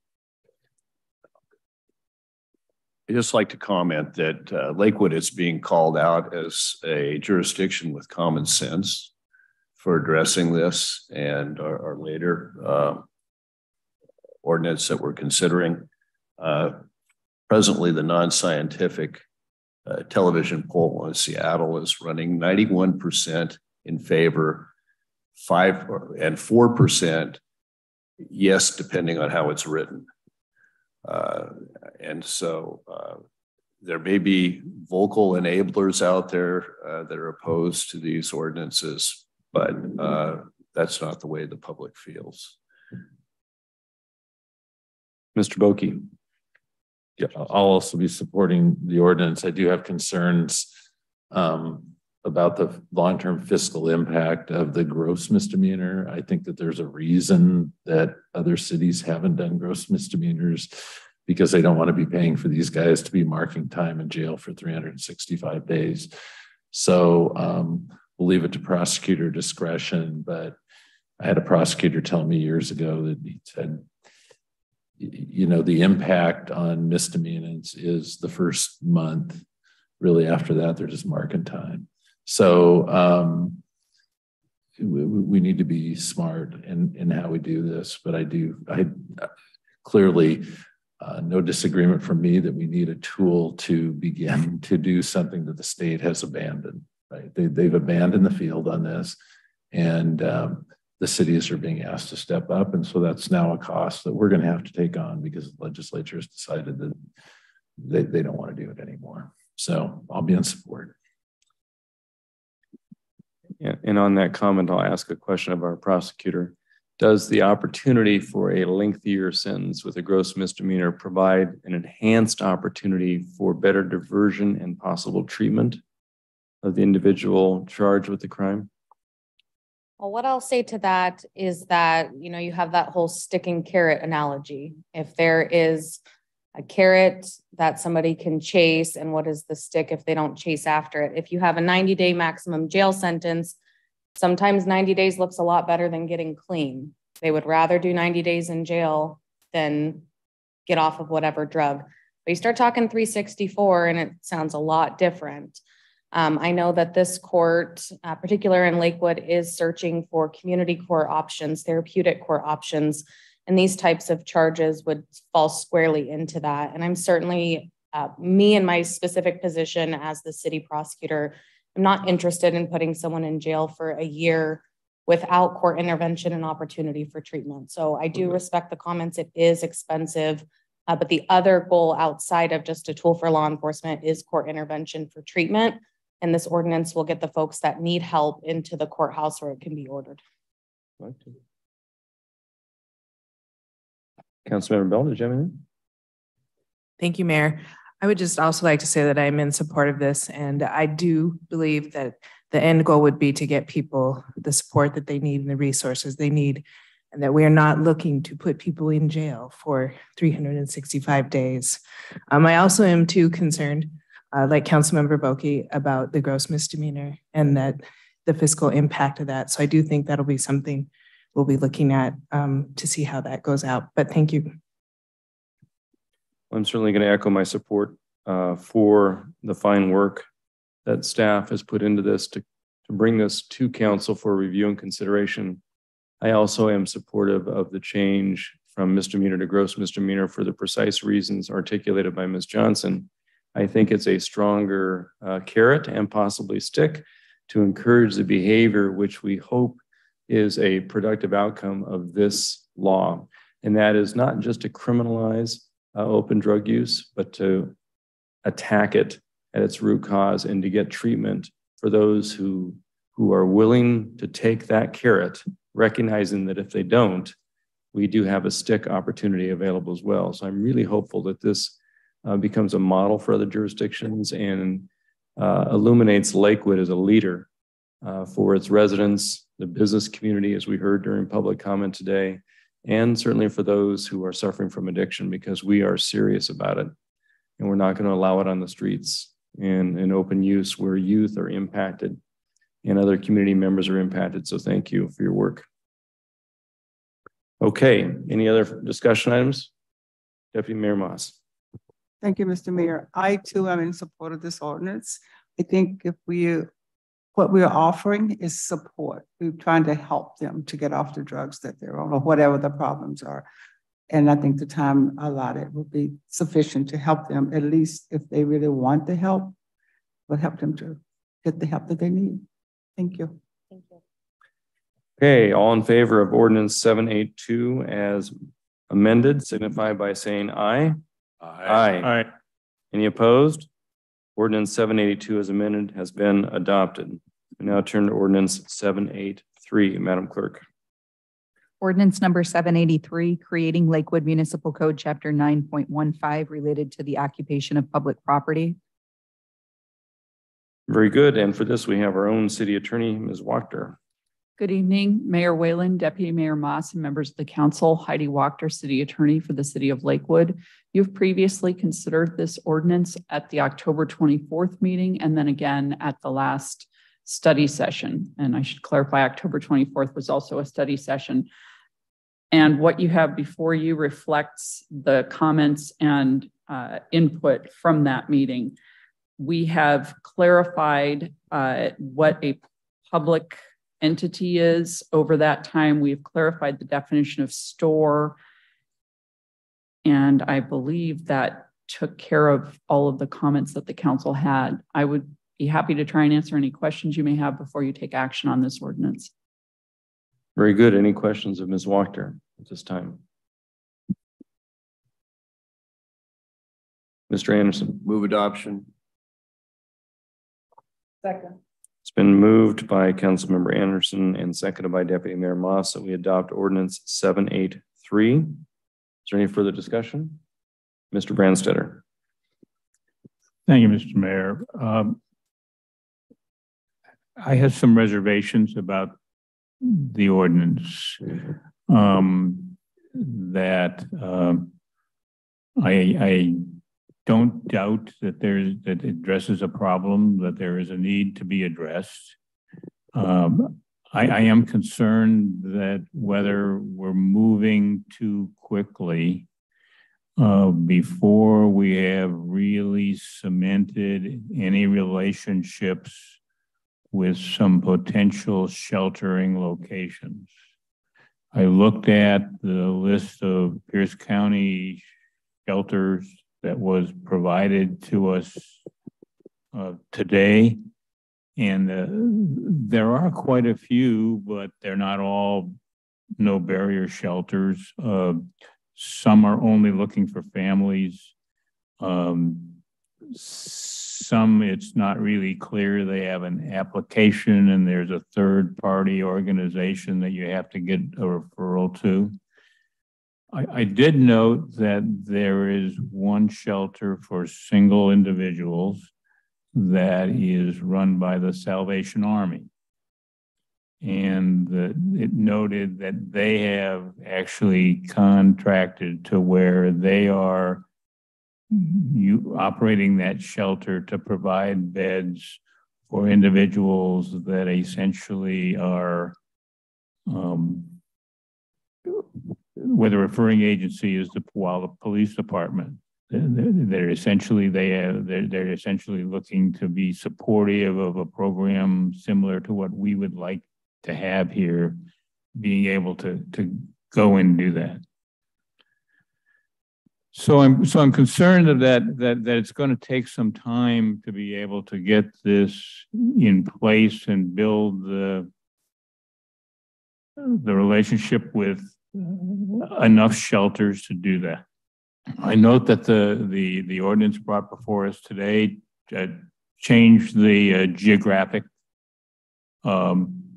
distance that a shelter can be located from the city hall and reduced it to something that I think is going to be more likely to be agreeable to someone who is homeless here. 15 miles is a lot less than 30 miles, and 15 miles is almost always certainly within a transit ordinance. I also think that our timeline is very short because we have crafted the ordinance for all public properties with some exclusions, and that we haven't really done all of the outreach with all of the public entities that own such property to be able to do that. And it'll take some time to get that in place. So although I have some concerns, I am willing to support the ordinance, but I would like to make an amendment to be sure that our police department, that our staff and that before we begin to use it are fully done all of the preparatory things that I think are necessary to have it get off on a firm footing. And so, you know, I would move to amend section 12 to read that this ordinance shall be in full force and effect 60 days after publication of the ordinance summary. That moves it from 30 to 60.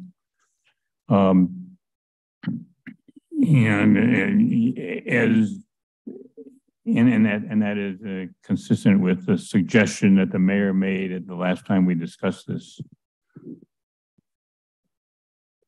Thank you, Mr. Brandstetter. Is there a second to the motion to amend section 12? I'll second it. Okay, it's been seconded by Councilmember Boki that section 12 be amended to provide for an effective date 60 days as opposed to 30 after publication of the ordinance summary. Any further discussion on this point? Mr. Brandstetter, let him speak to his motion. Then Mr. Anderson. And I would just say that that additional time is going to allow us to implement this, I think, much more effectively. By passing this ordinance, we are signifying that to the community that we're looking to get this addressed, being able to go and do that. But if we make it effective before we're really done all of the homework to be able to go, we may not meet the short-term expectations of the public.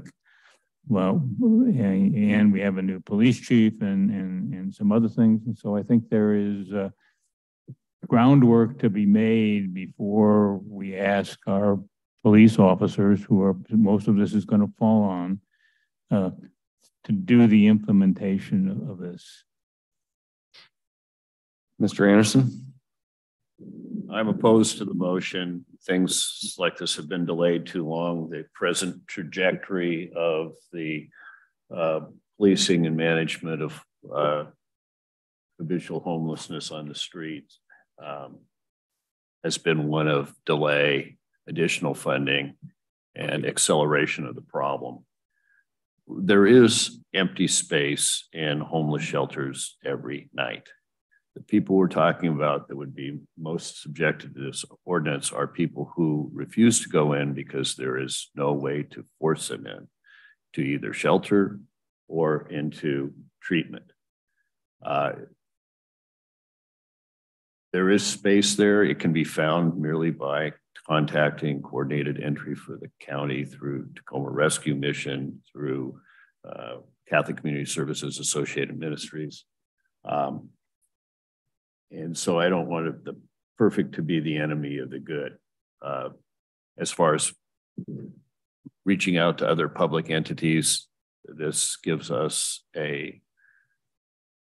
under our general police powers over the jurisdiction, gives us authority to move people along on property that is not monitored by other public entities, whether it's an owned property, whether it's an easement, whether it's a play field. We don't have to jump through hoops to approach the people who are there and offer them the opportunity to be sheltered. Very simply put, it's help the highway or jail. And this is what the vast majority of people in our community want. And I don't think we should delay any further in putting it into effect. Any further comments on the proposed amendment to section 12? I'll speak to it just briefly. I echo Mr. Anderson's comments. I think I don't believe that staff would have put this much effort, time, and energy into this if they didn't believe they were ready to fully implement this as indicated in the proposed ordinance 30 days after approval and publication as required by law. For me, it's also consistent with Ordinance 782 that we just passed, which is also a 30-day implementation period. And so to me, it's kind of hand in hand what we're trying to accomplish here.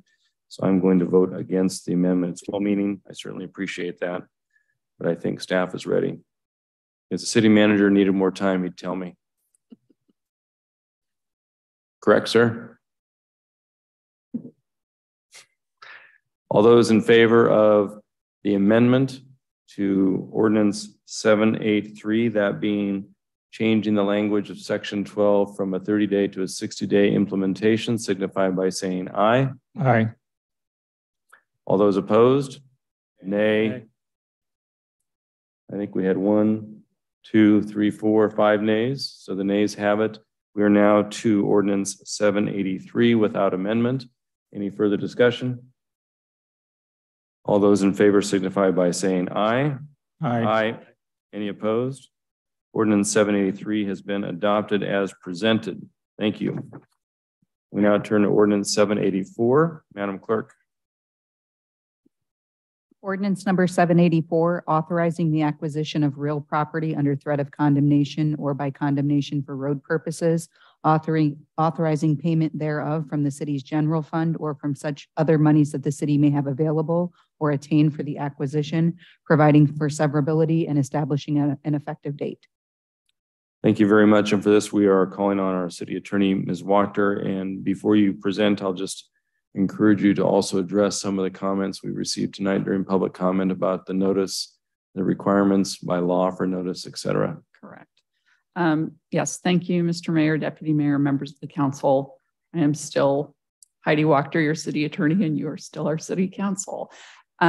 Specifically, the notice element about a condemnation. So when we embark on condemnation, we go on a statutorily proscribed process. There's nothing discretionary about it for us. We follow it like a recipe. We go through the steps that are statutorily required, and the notice is included there. The downside of notice for the average person who may not have been through processes that have statutorily prescribed notice is that it's not actually about what the recipient knows. It's about whether or not the city followed the process. And that's very frustrating if you feel like you didn't know. But if we relied on what people thought they knew or didn't know, the process would probably never be complete. Having addressed that piece of this, I will tell you that we followed the statutorily prescribed process, and there are some people who are frustrated that they didn't feel like they got notice. What I will tell you is, this is speaking as an attorney talking about a condemnation process, because it's not warm and fuzzy and it's not always feeling good to the people receiving it. When you delay the process, you go back to square one and you start over again. And so if we embark on the process, which we've properly done here, we now know that the people are aware of what's going on. We're not required to go through full litigation. We're not all now required to show up in court and try this thing. The agreement that's been referenced in the public comments can still be reached without delaying this process. It feels a lot like pressure to the people that are now having to come to the table. But my advice as your counsel is that if we delay the process on the theory that we're then going to reach an agreement, for whatever reason, if that agreement doesn't come fast enough or doesn't seem to be evolving, we are starting all over again. And you think, well, we've got lots of time for that. I think if you asked your public engineer, they would tell you that they work on schedules, and continuances sometimes increase the cost to the city. They sometimes jeopardize other parts of the project because they're really choreographing quite the dance out there to put together curb, gutter, sidewalk, whatever it is in a particular instance. I believe in this instance, it's a roundabout, and this is the last holdout property. I'm going to look back. Yeah, I'm getting a nod, and I never get a nod from the engineers, so I must be in line with what they're thinking. I would be happy to try and answer any other questions you may have. I know it's not always comfortable to tell somebody, look, this is how this process works, but it really is. And my best advice is that we keep this in place, not because we're all going to end up in a courtroom. We'll probably get to the agreement that these folks have recognized in their comments. And then we don't go to court. We can drop this at that time. We're not required to proceed the whole way through. This is just seeking the declaration for the public use and necessity order. Correct. And what that would mean is that we get to put the project in before we actually get to the part of what the value is going to be. And so that also is frustrating to people because they don't realize that we don't even have to get through the whole court hearing before we get the use of the piece. Thank you for the overview. Any further questions of Ms. Wachter? Mr. Anderson. Ms. Wachter, I, as old attorneys are wont to do, check the court files, and it appears that the property is actually owned by an estate that was filed and letters testamentary issued in 2015, but it's never been, the probate's never been completed. That is consistent with my understanding of an underlying situation. And I have had a side conversation with our outside counsel, Ken Williams. We've not brought him in on this specifically, but if this starts to look like something other than garden variety, eminent domain, we would certainly bring him in. He's considered pretty expert in that area. I'm more interested in the notice aspect of that individual. It wouldn't be necessarily required to give notice to individuals that were not owners of the property. Correct. If the estate got notice, isn't that correct? That is correct, Councilmember Anderson. And I can tell you that to my knowledge, that I have not researched particularly, but based on the calls I've received, there are several family members involved in that situation. And so it's distinctly possible that some of them would not have received what they consider to be adequate notice. Thank you. Any further questions? Do I have a motion to adopt ordinance 784 as presented? Oh, I'm sorry, ma'am. No. I move adoption of ordinance number 784. Second. It's been moved by Councilmember Boki, seconded by Councilmember Anderson, that we adopt ordinance 784 as presented. Is there any further discussion? Ma'am, we're in the middle of a motion here, and afterwards, council, certainly staff will be in touch with you. You had your opportunity during public comment, ma'am. All those in favor of adopting ordinance 784 as presented, signify by saying aye. Aye. Aye. Any opposed? Ordinance 784 has been adopted. We now turn to unfinished business. Mr. Caulfield, any?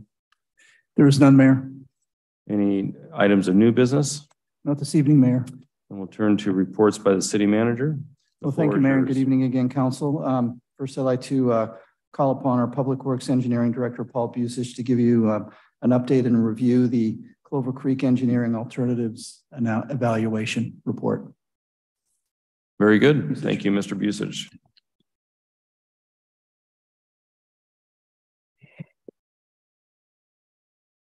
Good evening, Mayor Whalen, Deputy Mayor Moss. Tonight, I'm going to give you a briefing on the final engineering alternatives evaluation study done for the Clover Creek flooding that was determined to be greater than what was expected a couple of years ago. Yeah,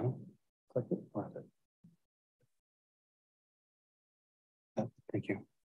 So tonight we're going to talk about the project history. I'm going to give you some discussions on alternatives that were under consideration, talk about the public outreach that was conducted, the alternative analysis on the 4, and then the next steps in funding, engineering, and outreach.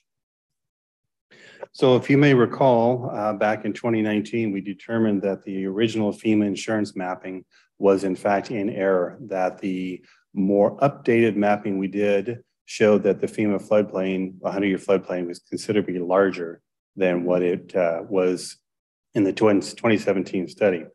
We decided to do some additional investigation on what kind of alternatives might be to mitigate the flooding, because we determined at that time that should we move forward with what's known as a letter of map revision, that the floodway was now going to go across the freeway, which was very difficult to remove from FEMA's determinations or their future actions. We are also completed that alternatives analysis, and I want to talk to you about how we're going to advance some design and secure funding. As a reminder, this is what the 100-year model flood event looks like. And you've heard from various individuals saying that I've never seen this, and they're right, they have never seen this. This is a 1% probability flood. It's not a 25-year flood. It's not a 50-year flood. It's a 1% probability flood, also known as the 100-year floodplain. Well, we determined that it was going to flood across I-5 to the extent that it was going to shut down I-5 for 2 to 3 weeks. It was going to shut down Pacific Highway, Bridgeport, 112th Street.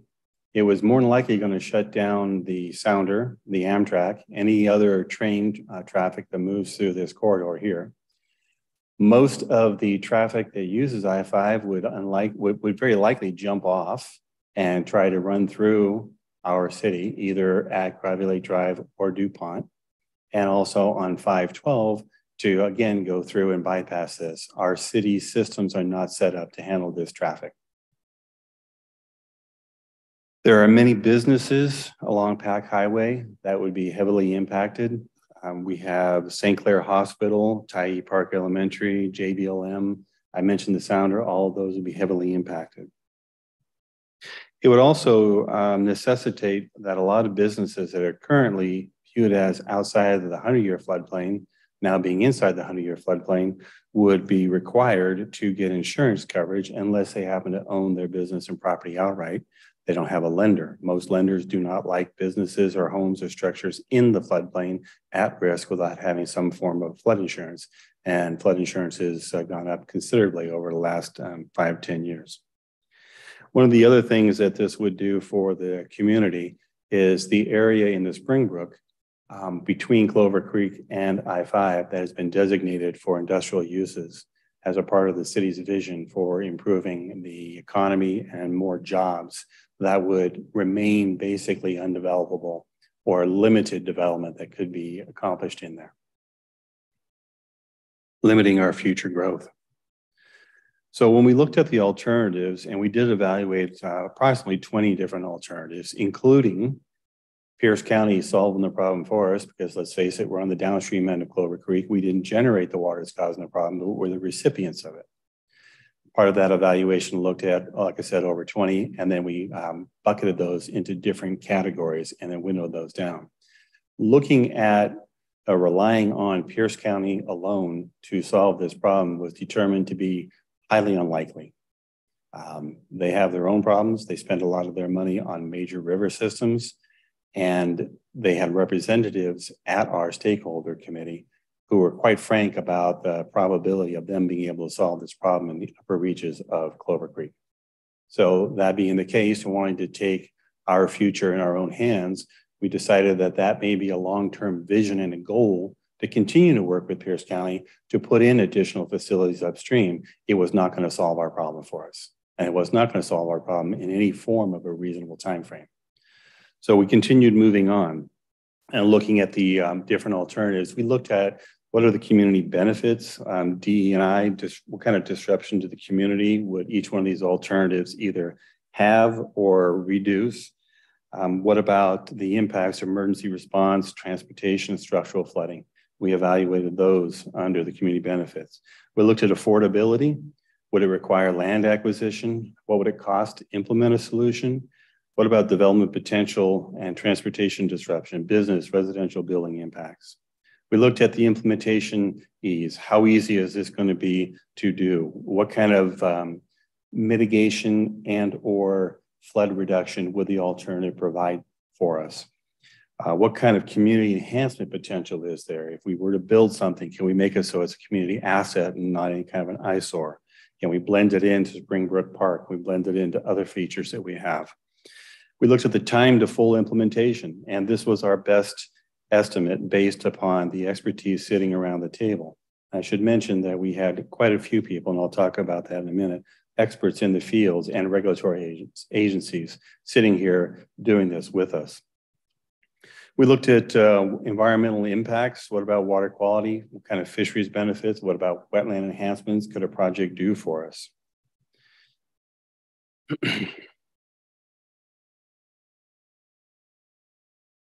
We looked at what's the damage to the city infrastructure from prolonged inundation? What's the potential for loss of life due to flooding?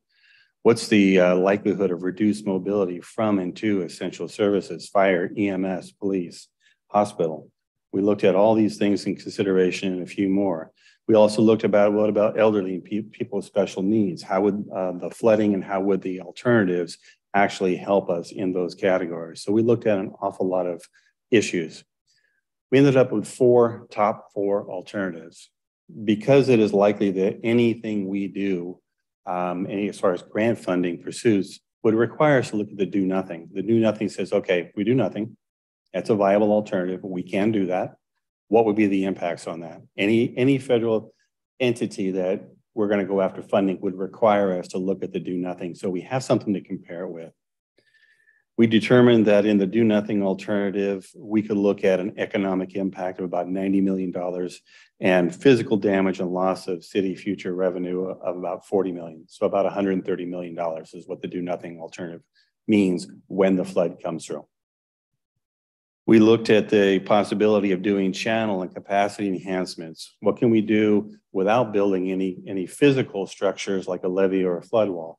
Can we go out there and enhance the carrying capacity of the channel? Can we do some wetlands improvements? Can we do something, fish ladder removals, things like that that would benefit? And what we determined was that most of the existing area south of I-5 would still be in the floodplain. So it would have some benefit, don't get me wrong, but it would not solve the problem that we may be looking to do out here. We should be doing. It does protect I-5 and businesses west of I-5, but much of that area east of I-5 will still flood. We look at a simple I-5 levee. How about if we looked at what it would take just to protect I-5? What would it do? And we were able to scope that out and lay it out and model that and determine that we could build a levee within partly DOT right away, as well as coming down to tie from the I-5 corridor over to 47 to high ground.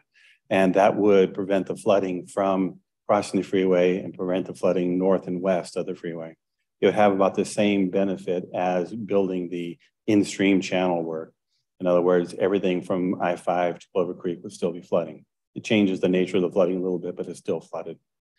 And the last option is the most robust. And you've heard some comments from folks about this. It is building a levee from basically Bridgeport along a corridor that would take it to high ground over by the railroad tracks, close to the JBLM.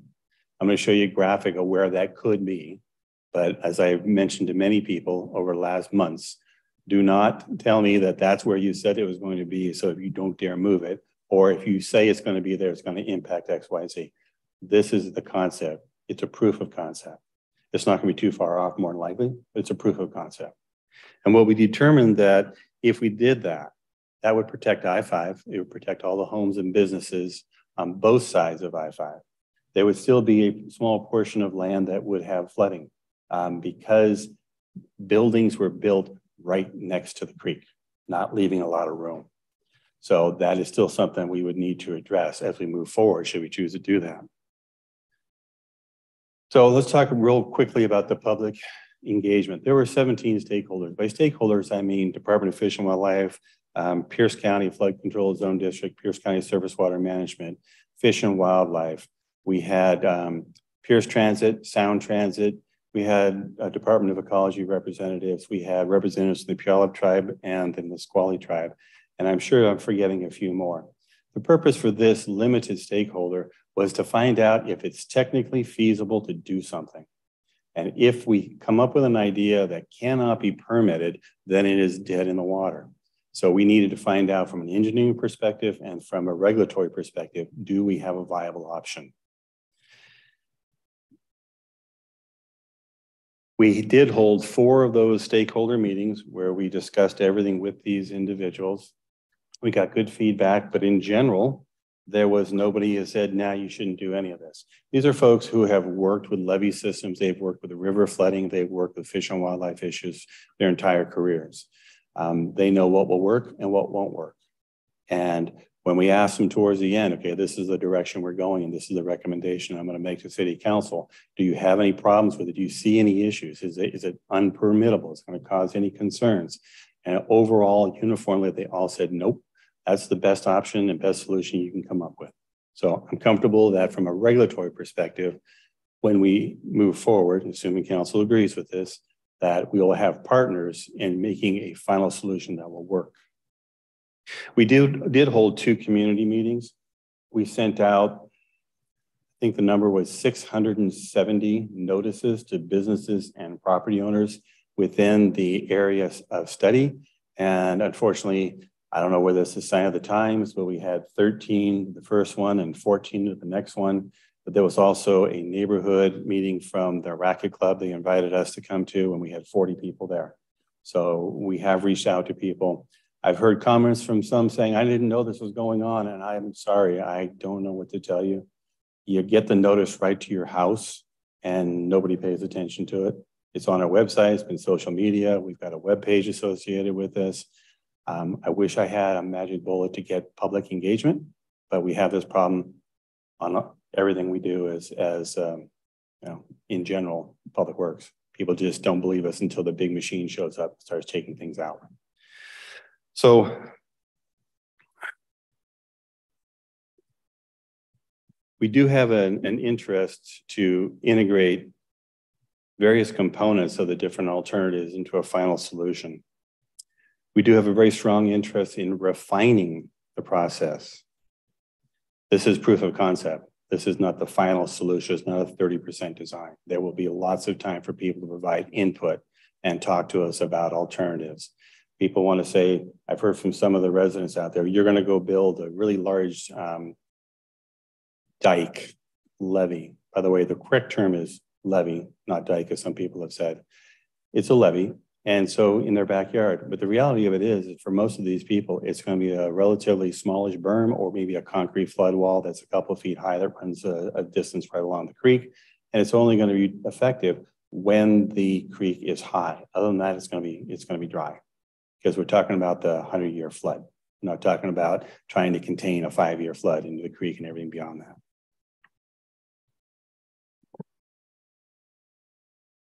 So what it comes down to when we look at the 4 primary considerations and the 4 primary alternatives, the do nothing shines in implementation and cost.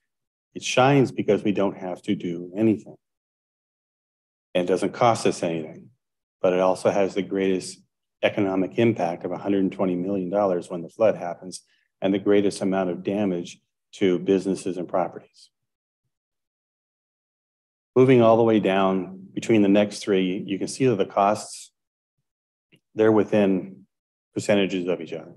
So really, it's not going to be about cost. It's going to be what's the greatest bang for your buck and the greatest benefit, and what's most important to the community. The levee alternative shown here, again, it's an approximate location, but you can see that all the floodplain basically disappeared on the other side of the levee. There are some pocket areas downstream that we will focus on to determine whether anything further needs to be done or whether that little bit of flooding that occurs is acceptable. In between Pack Highway and I-5, there's a parcel that has a portion of the property where it's deep, channel is well below the grade. A portion of that property would flood, is undeveloped. More than likely at that point, we would talk to the property owner and say, we may want to buy that as opposed to building something really expensive to protect the unbuildable or the small amount of buildable land on there, something yet to be determined. But as you can see, this is the one option that gives us the greatest value and bang for the buck. A little bit better representation, graphic representation. You can see how we're trying to use the levee to protect not only the buildable land, but also the built land. And you can see that there's one apartment complex really close to the creek. In fact, there's two. It's a little bit hard to see. It's closer to Bridgeport, but the big one is right there. Interestingly enough, that particular property in the flood scenario does not get flooded because it's been built up. Kind of strange, but that's where it is. You'll also notice if you recall these, most of the flooding, if not all of it, occurs on the right-hand side of the creek as you're looking downstream, not the left-hand side of the creek, because the ground goes up. So it's those folks over on the right-hand side that would see the impact. A lot of the property that is north and west of the freeway also, the houses aren't flooded, but the roads are. So your house will be high and dry, but you can't get in and out of it unless you got a big four-wheel drive truck. In which case, go really slow, please. I don't want to hear the complaints about washing all the beauty park in the storm drains. So our goal is to kind of eliminate all of that flooding.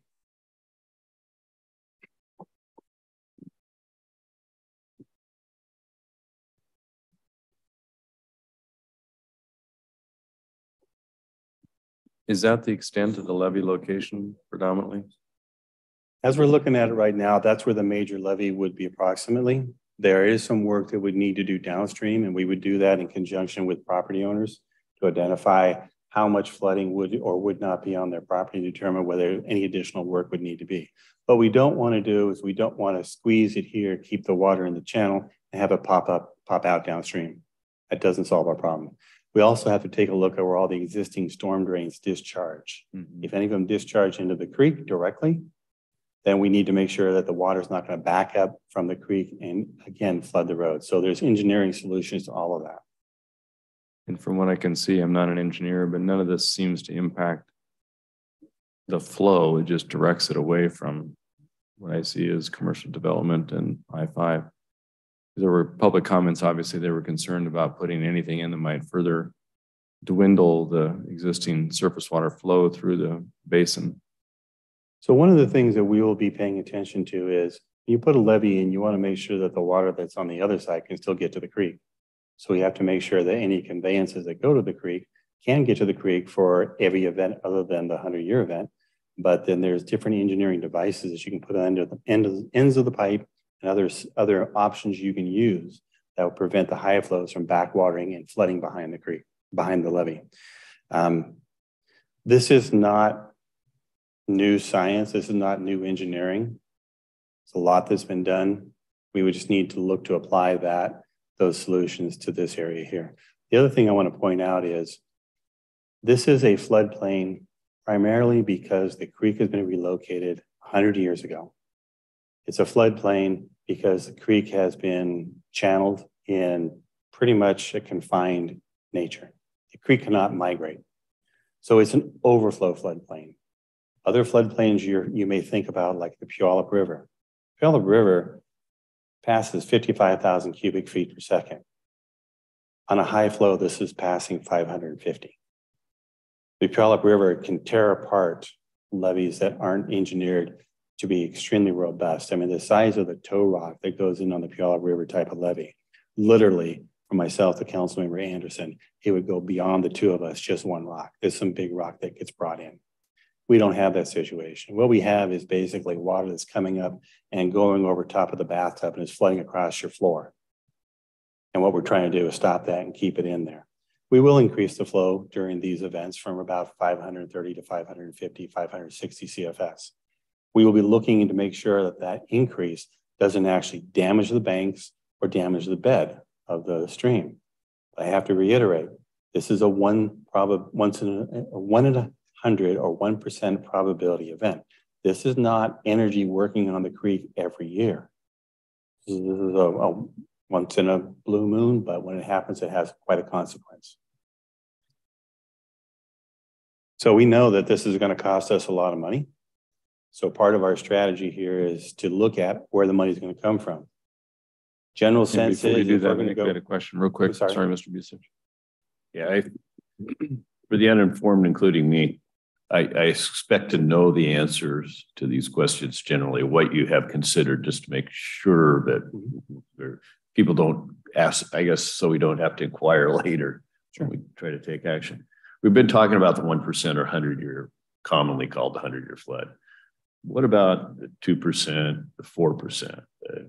And is there, has a phasing of this been considered? For example, and I think it's implied in your comments is that things like this have been excluded. But for example, instead of building a $30 million levee, is there an opportunity to build a $15 million levee and either only address a 2% flood, 50-year flood, or by doing so, protect I-5, but not protect all the other properties, so that something could be phased and we could get benefit as it grew and we could obtain this rather large amount of funding? So the answer is, it depends. So when you— Are you a lawyer? Please don't. I'm an engineer. It hurts. Can you design a levee that handles the 50-year flood? Yes. The 100-year flood levee that we would put in here will handle the 25, the 50, the 75, and the 100-year floods. What I don't show you is that in the 50 years storm, there is flooding. There's still flooding. It just doesn't reach I-5. It will flood across. If you're going to build a levee, the amount of time and effort and money it's going to take to build a levee for a 50-year flood versus a 100-year flood, go for the 100-year flood. Because once you build a levee, you get it permitted, the floodplain stays the same. We haven't done anything. FEMA regulates to the 100-year flood. They don't regulate to the 50-year flood. So everybody who's out there would still have to have the flood insurance. When you hit a 100-year flood and it overtops your levee, you have to make sure your levee is robust enough that it can handle that overtopping and not erode itself and destroy itself. Then let's say that you did that. Now you got a 100-year flood, the water overtops it. All the water's on the other side of the levee. Now what do? How are you going to get the water back over? When you don't have a levee, okay, the water will flow across the land. As the creek flow drops, some of that water will migrate back into the creek. A fair amount of it won't, just because of the topography that's out there. It will stay in kind of like a bathtub effect. So building something less than a 100-year flood protection is not something I would recommend. Can we build it in phases? Unfortunately, for a levee, no, you can't. If you're going to build a levee, you're going to build a levee. Now, can you build pieces of it each year and assume the risk each year that there's a flood? Yes, you certainly can. But what we have to do is we have to get FEMA and others to agree, and the Army Corps of Engineers, who won't be funding it, but will probably give their stamp of approval on it. They have to agree to that kind of a strategy. I've never seen them do that. As expected, but thank you. Mr. Boki. Thank you, Mr. Mayor. Couple, 2 or 3 questions here. First of all, on this slide, and you've highlighted the creek in green and the levee location in orange, the proposed or an idea about the levee location. There's clearly an apartment building on the right-hand side of the picture that's within the levee, between the levee and the creek. And then somebody has sometime allowed buildings to be built just north of the creek, right there by Bridgeport, which Yes. seemed odd. I thought the creek actually went to the right of that. Explain that situation, and would the intention in the long term be to buy out those properties? Those 2 areas were ones I had mentioned earlier, and thank you for bringing those up again, because what do you do with properties like that? Do you plan to acquire them? Do you look at them and say, what can we do to provide flood proofing right around the structure itself so the structure is safe, but maybe the drive coming up to it is not? If you put a levee in on 47th and it cuts across the top, we got to get people over top of it to the other side, back and forth, because they live there. Mm-hmm. So raised road basically to go through there, or there are some flood walls that can be installed when you know the flood is coming, or when you see it creeping out, you evacuate everybody, you put up a flood wall. There are engineering solutions to that. Are they the greatest? No. Typically what you want to do is, if there are structures in the floodplain, buy them out, move them out, tear it down. That's what Pierce County has been doing because they realized that building all these levees, as expensive as they are for the river, to protect 1 or 2 homes doesn't make a lot of sense. So they don't do that anymore. Most agencies do not. This is something we will need to evaluate to find out what we can do and how we can protect, or do we recommend that those properties be removed from the floodplain? Way too early to make a determination on that. And the creek over there by Bridgeport is in fact located correctly. There is a small apartment complex there. It's kind of hard to see through the trees, but it was undoubtedly permitted back in the good old days when things were allowed because the floodplains weren't modeled or well understood. So explain to me, I mean, I kind of live in this world where I see a lot of grant applications for fish passage barrier removal. Mm-hmm. Explain to me the situation. I mean, we just redid Bridgeport, but we didn't redo the bridge. The ability of water to flow through under Bridgeport and under I-5, are those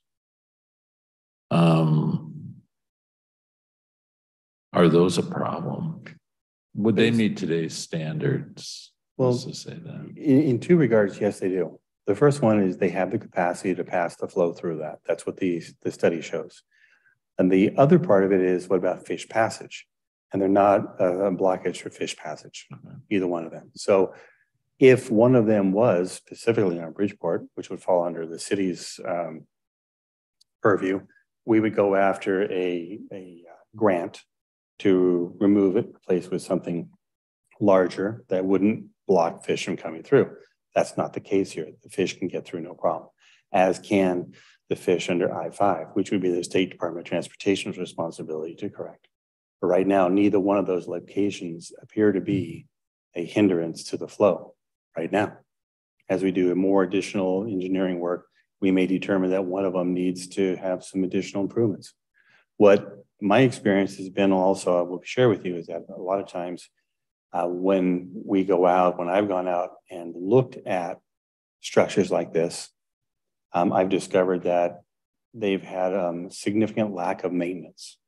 And so when they are cleaned and maintained properly, then the water flows adequately, like it should. There's just debris and silt and whatnot. It can be debris and silt. Yeah, absolutely. Okay. Although this creek doesn't have a lot of silt buildup. Okay. Thank you. You're welcome. Moving on to funding. So this is going to be an expensive project. We've looked at grants, state and federal grants that are out there, and most of them are focused on water quality or fish passage. We really don't find any grants of any significance, maybe $500,000 there, $1 million there, that would help us on something like this. Now, there are new federal programs that we would very actively pursue. We would even go after something like the DSIP as a possibility, because we believe that this will significantly impact JBLM's military readiness when the freeway floods, because you can't move any equipment or personnel up and down the I-5 corridor, and you have a hard time getting people to get into the McCord Bridgeport gate.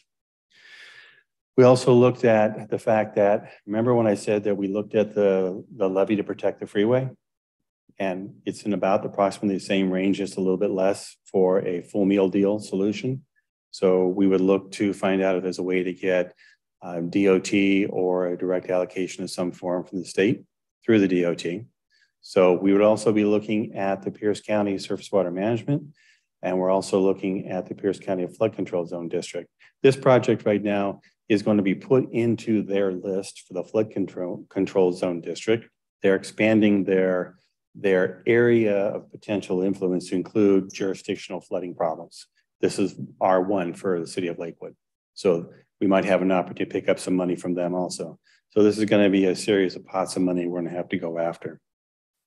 We're also going to be looking and talking to public-private partnerships. I already had one developer call me up and say, hey, I hear that you're advancing something. What have you got? And I told him, he said, well, if it comes down to $2.5 million more you need, just let us know. We'll fund it. Because the land is so valuable to build on, that what they can do out there now versus what they want to be able to do. And of course, we know that Pierce County owns the gravel pit, so I'm expecting them to cough up a good 10 million. Maybe not, okay. But the point of it is that there's a lot of available land out there. There are property owners who would like to be able to maximize their revenue or their sale of their property. And we should be talking to them about, can you help make this thing a reality? I'm not looking to them to fund everything right now, but I think that it's fair to say if they're going to capitalize and get a lot more money out of it, then maybe they should have some skin in the game and help the city of Lakewood solve this problem out here, which is imposed on us.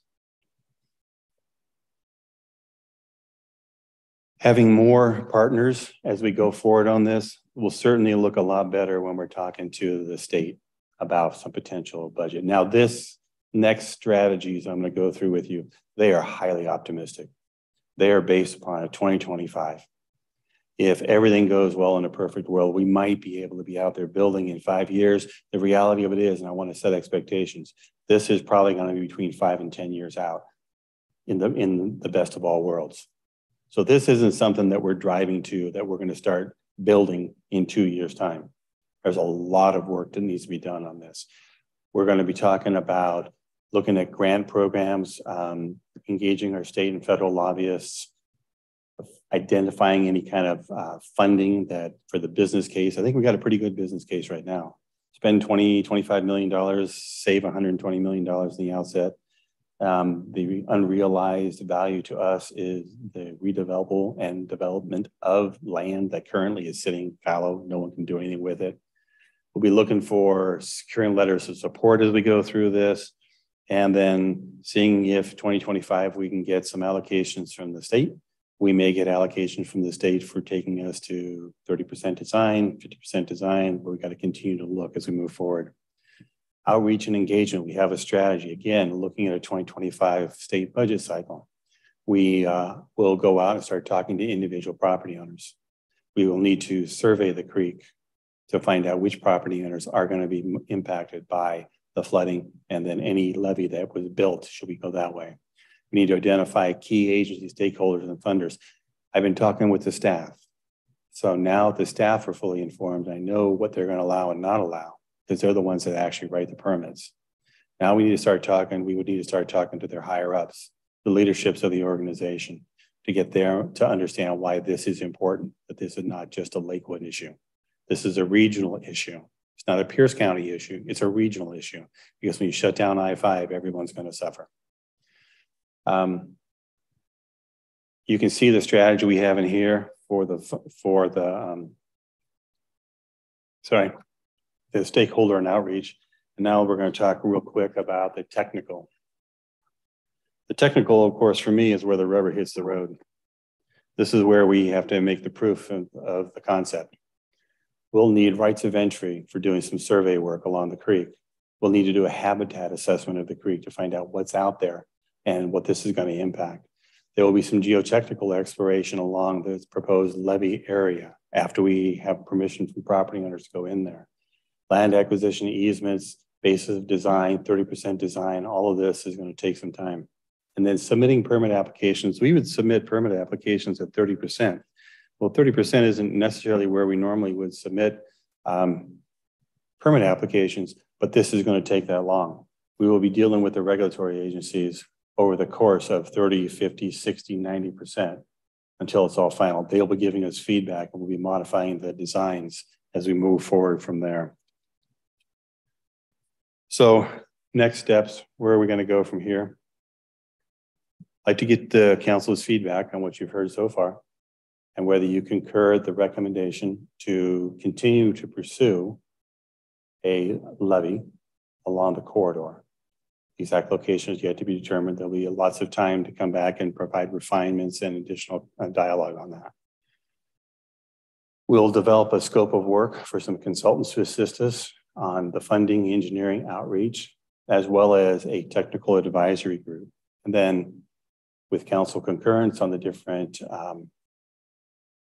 scopes of work and budgets, et cetera, then we'll execute that and start moving forward into the next phase, which is the development of a 30% or at least a proof of concept in greater detail project.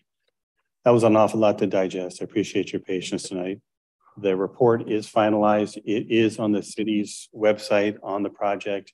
I did send you a shortened version of that because the full report is 130 megabytes, but I gave you also a link in the memo so you can go and read that at your pleasure and look at all of the graphics and then all of the work that went into development of that, which are all in the appendices. With that, I'd be happy to answer any questions you may have. Mr. Brandstetter, yeah, go ahead. Thank you, Mr. Mayor. Yeah, thank you, Mr. Vucich. And obviously it's clear that a lot of effort has already been put into the work on this. I guess it seems to me that the project started with a goal of how do we mitigate a 100-year flood. I guess how would your work have been different if it had been how do we manage Clover Creek in terms of the and deal with it, the Clover Creek, both because we hear the spectrum of concerns of low to no water. There is water. There are people who have years of memory that recall some flooding, being able to go on that.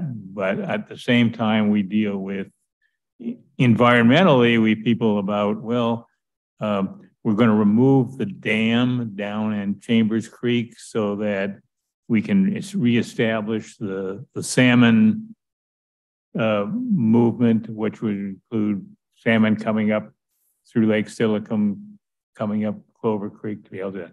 So how would the approach be different if we were looking to not just mitigate the flood and the impacts of a flood, but we were looking to manage the health of the creek and the watershed? Would we be looking at a different set of models with a different acceptable list of outcomes? I think the challenge here is that there are multiple issues with Clover Creek, and they are not necessarily connected. So the low flows in Clover Creek has gone dry for many decades. Is it getting worse over the years? Possibly.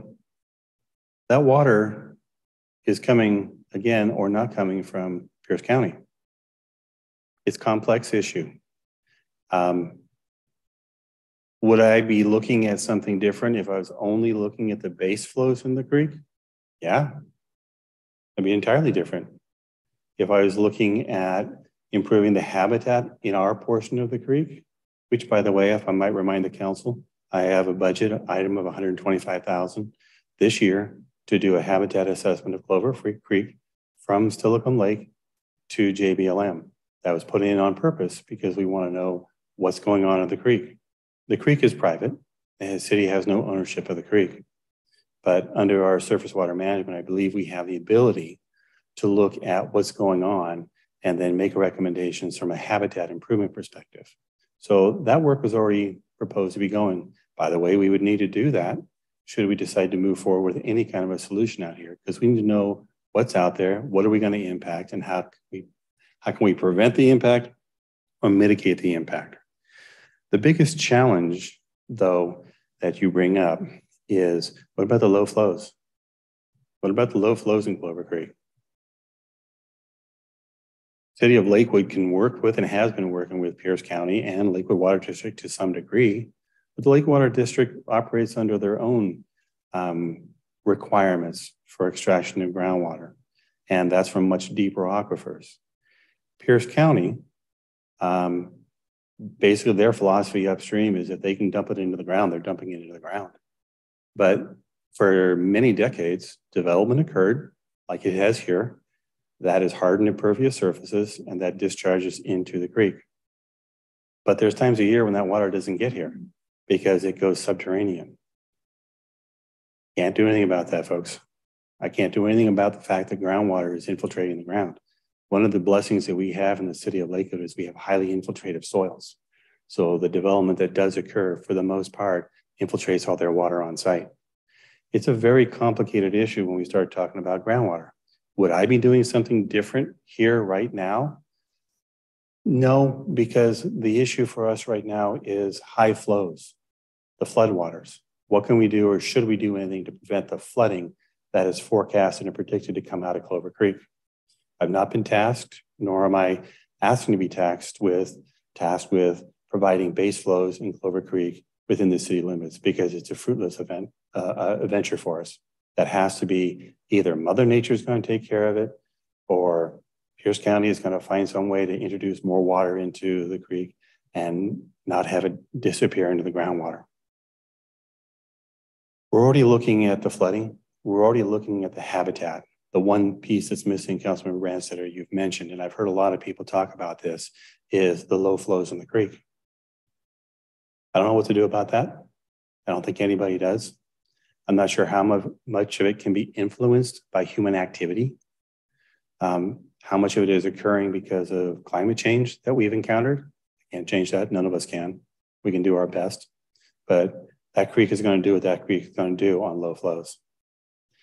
There are times in the past where Clover Creek was asphalted because it was disappearing. That was 40 years ago, 50 years ago. Now the big movement is to remove the asphalt to turn it back to a natural condition. Okay, the water's going to go into the ground because that's why the asphalt was put there in the first place. I'm not sure if I answered your question, but hopefully I did by telling you it's a complex system. Well, I look at it differently. I understand that Clover Creek has a range of disconnected issues. Right. Okay. And the study that you're presenting to us and the proposal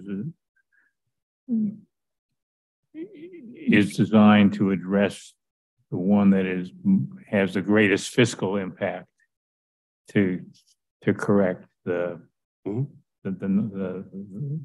$130 million cost of a 100-year flood, and the time cost of after the flood, how long it takes to repair things to be able to go and do that. And that $130 million is in 2023 dollars. 2022. So close enough. Going forward, we can't do that. What does the permitting jungle look like for trying to do a project like this? How many different agencies are going to want to have a say? Well, let's talk about the agencies that are not agencies but have a lot of influence, and that is the Nisqually tribe and the Puyallup tribe. They have tribal rights that vary depending upon what watershed they're in and whether it's a part of their usual and custom hunting and fishing grounds. There is State Department of Fish and Wildlife. They have hydraulic project approvals, or HPAs. Anytime you touch anything within the creek, you got to get a permit from them. Now, if we can do most of this work outside of the creek, there's a question whether that they would have authority or not. However, I would argue that we would lose that battle because they're going to say you are doing things that are impacting what's going on in the creek, nor would I want to alienate them because they are a really good resource for us. And we work with them. I've worked with them successfully in many different locales. Then there's the State Department of Ecology, because there's going to be water quality issues, and if there's any wetland issues, they're going to want to know about it. We have our own internal permitting processes that we'll have to go through on the city codes. There may very well be federal requirements, strictly because if National Marine Fisheries Services gets involved in this, and then we have to show how our project has either a mitigated effect and that we were able to take care of it, or it's going to have no effect on salmonids. We know that the salmon used to come up through here. Part of the goal here would be to make sure if we do things in the creek, we make it so it's more inviting, amenable to salmon if and or when they show up. Now, if the creek's dry, then they're not going to show up. But if the flows return back to something more akin to what they have in the past, and then we see salmon up in here again, or we see small trout up in here again. So there's going to be a lot of agencies and permits, and I'm probably forgetting a couple of them that will need to be processed through this. It's like I said before, this is not a simple project to undertake, but it's one that can be undertaken. It can be done successfully if we start and we're methodical and we bring in the right experts to help us with it. Mr. Boki asked you a question that talked about the water flowing under Bridgeport and I-5. Is the issue of a city concern of the water flowing under Pacific Highway and the railroad trestle that is in that vicinity that spans over the creek. Are they sort of outside the most significant impact of the flood, or are they also areas where you think the way they are, they'll be good during a flood? Well, based on the degree of modeling we've been able to do right now, it does not appear they need to be touched. However, as we go down the next body of work, we'll be taking a look at that very closely to make sure none of them would have any problems with the increased flow from 530 to 560 cubic feet per second. We are increasing the flow in the channel by a relatively, in the grand scheme of things, small amount, but we would need to make sure that there's no additional scour at any pilings or any of the culverts. Make sure we're not exacerbating a known problem or an unknown problem we'll be looking at. I mind a question, because one of the impacts that currently exists with the floodplain as it exists is you address the matter of certain property owners or people who are building or developing things, particularly if they finance it, mandatorily needing flood insurance required to do that. If we were to build the levee as proposed, does the flood insurance on the opposite side of the levee from the creek, does that requirement go away, or do you have to wait until the next FEMA map? Well, the beauty of it is if we build a certified levee that meets the Army Corps of Engineers standards and they certify this levee, then we can submit a letter of map revision showing where the new floodplain is on the creek side of it. Everything on the other side is now removed from the floodplain. So if you're not in the floodplain, then more than likely your lender is not going to require you to have flood insurance. Now, some people may feel they still want to for a little while. That's a personal decision for them. But there should be no reason why anybody who lives on the backside of a certified levee should be required to buy flood insurance. But that is a benefit that building a levee potentially has for folks who are on the right side of it. Correct. Okay.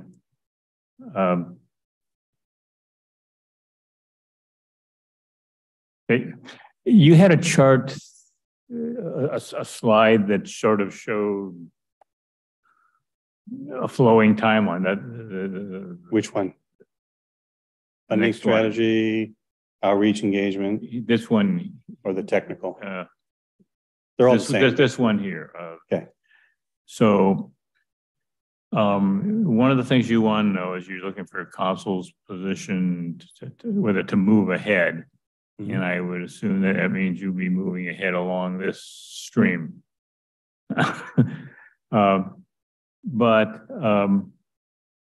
Where on here are there some milestones that we can evaluate that we could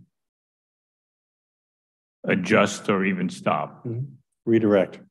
Yes, that's a good question. Those are things we need to develop as we're developing the scopes of work. For example, geotechnical exploration. If we make a determination that from a geotechnical perspective that a levee is not a viable alternative, I will come to you and say, we need to come up with a different solution. We need to stop. You've got land acquisition and easement requirements. If there's a general consensus amongst property owners that they don't want us to do anything out here, we would come to the council for direction. Do we continue to push for it or do we stop? Now, I'm going to interject here a little bit. I'm getting a sense from council members that we don't want to provide consensus on direction tonight, that we'd rather chew on this over a study session, given the lateness of the hour and the significance of the topic. Yeah. So unless there's another question to illuminate that, I think we're going to set this over to a study session. Yeah, if I could just finish my current question in that. So my question is that if in short order we give you some permission to move forward, you'll be starting along the pathway of that particular stream and the one before it would do, but there are periodic points of where you would come back to us and say, this is where we're going, and these are the sunk costs that we've already spent, but this is what it's looking like in terms of going forward. And we'd have multiple points where we could modify or even stop a project and go to a different alternative. Yes. Okay, thank you. Very good. And not to cut the conversation short, but it's obviously meaty, and I'm getting a sense that we need to have a little bit more time that's intentional in an earlier hour of the day. So that would be my thought there. Mr. Anderson. Positive comment, not a question. Thank you for your presentation, all your hard work on this. I just note that back in Washington, D.C. at the ADC conference, it's very clear that the Department of Defense is extremely interested in pursuing infrastructure projects outside the fence line, which create resiliency for the base, and particularly with respect to climate resiliency. So there may be a well-funded source that is amenable to participating in this. And I assume we're keeping Bill Adamson in the loop with SSMCP on all things flood control and that is Clover Creek. Great. Again, yeah, I echo the comments. Thank you for the hard work. It's a significant issue. Hopefully it won't happen during our tenure, but we have to prepare for it. Mr. Caulfield, anything next? Just real quick, Mayor and Council, the Senate released their capital budget earlier today, and it includes $309,000 for Fort Steilacoom Park. If you recall, we had requested $250,000. It also includes $460,000 for the LASA project, even though we had requested $460,000. Both of those projects were sponsored by Senator Nobles. Great. And then also on the Park and Recreation side, Wards Lake looks like is making the cut for $500,000 from WWRP and $350,000 from the Youth Athletic Fund, which will go toward phase 2 of that project. And then also $350,000 from the Youth Athletic Fund in support of pickleball courts at Harry Todd Park. So that's what we learned today. The House is expected to release their capital budget later on in the week. So with that, that's my report. Great, Mr. Boki. Just a couple more comments on that, and that the Senate one. First of all, the big goon on the whole thing is that, and I don't know if it's enough, but it's $650 million for Western State. So that was by far the largest item. The other item that may be of interest is, and this is something the Pierce County Housing Authority wants to sell all its single-family homes that it owns. I have no idea where those are, but there was $14 million in the budget to allow Habitat for Humanity to purchase those homes. We've been a big supporter of Habitat for a long, long time. And so that might be, if that occurs, because they still have to go through the House and everything else. But if that occurs, that's something we may want to pursue with Habitat, saying, okay, now you've got this. The goal, as I understand it, is that they'll rehab these properties and then put them into their system. So we've been extremely supportive of that. These will probably be outside Tillicum, I imagine, but I don't know where they all are. And maybe They're Councilmember randomly Anderson. scattered. That's the reason for the divestment. It's a poor management practice that the HUD has wanted them to exit for quite some time. So. Very good. Anything else, Mr. Caulfield? That's it. Okay, we'll quickly turn to council comments. Mr. Boki, we'll start with you. Mr. Brandstetter.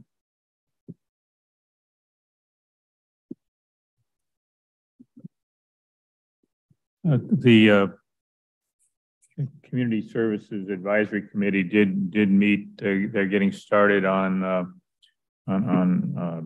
developing the annual plan that's required to go forward. That would be from July through June regarding the use of CDBG funds, and they just had their first sort of meeting about going to do that. Our funds are going to be similar to what we've had in the past,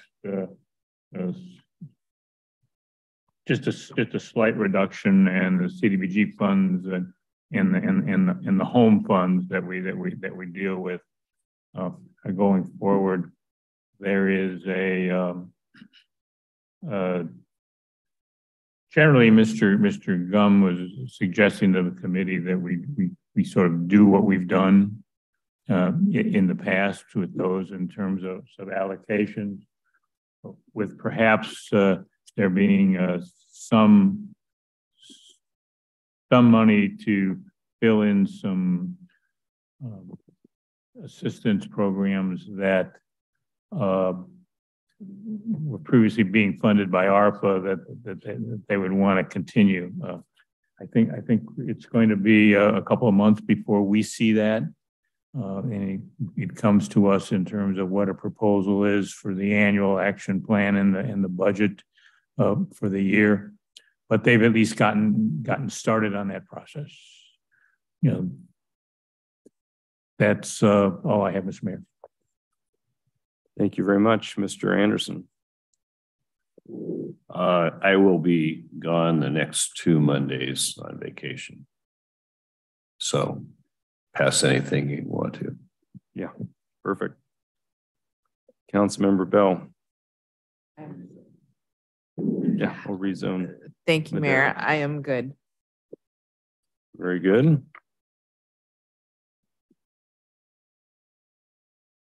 Our newest council member, Treston Lauricella. Yeah, thank you. I have nothing to add. Very good. You didn't want to step up to the invitation of public comment tonight and make that happen? It was interesting to hear. Very good. Thank you. Deputy Mayor Moss. Thank you, Mr. Mayor. I would just comment, the town hall meeting that I attended on Saturday went really well. A lot of positive comments came from the audience, from the members, citizens, that the work that we're doing on our roads, they appreciate them, and they appreciate all the efforts that we're putting forth to take care of the homeless and so forth. So it was a good meeting. Glad I was able to moderate that one. First time, it was interesting. And other than that, on Thursday afternoon, the 62nd LF Wing will have this award ceremony, and I will be representing the city of that. So thanks. Well, thank you very much. So I just want to lead off with welcoming you again, Mr. Lauricella, to the dais here. It's good to have you on board. It's good to have a full 7-member council, and so we look forward to your work with us. And thank you for your initial indulgence today. So that's good. We had a conversation, Mr. Caulfield and myself, with Shelley Helder, with our 28th Legislative District Reps Levitt and Bernowski, about the police pursuit bill, and also about the legislature's response to the Blake decision and what they're doing. I emphasized the 2 ordinances that were coming before the council tonight, and the fact that the community is very concerned overall about public safety, and how we were very hopeful that they would continue their fine work in advancing that bill on police pursuit, even though we know in its present iteration, it likely will not have property crimes as one of those that folks can pursue on reasonable suspicion. So that is a detriment a bit, given what we have seen in terms of property crimes spiking up and vehicle crimes and theft spiking up, but it's at least a step in the right direction. And I understand they're supportive of the bill in its present configuration. We are, meaning the manager and the deputy mayor and myself, leaving for Washington, D.C. Early tomorrow morning to meet with our federal delegation on issues involving the LASA request for $2.5 million for completion of their phase 3 commons, as well as our other federal priorities. And I won't go through all of them tonight, but it looks like we've got a full complement of meetings on Wednesday. And then we turn around and come back on Thursday. So it's going to be an interesting quick trip, leaving tomorrow, coming back on Thursday, and then attending, at least I am, and I'm sure some other Rotarians are attending the major fundraiser event this Friday, the 24th from 6 to 9 at the McGavick Center. So if you need tickets, they're available. Again, it raises funds for a project that is in part supported by the city, that being the Dolly Parton Imagination Library for Early Literacy. So if you need information on it, let me know. Otherwise, I hope to see you there. And unless there's anything further for the good of the order, we're adjourned.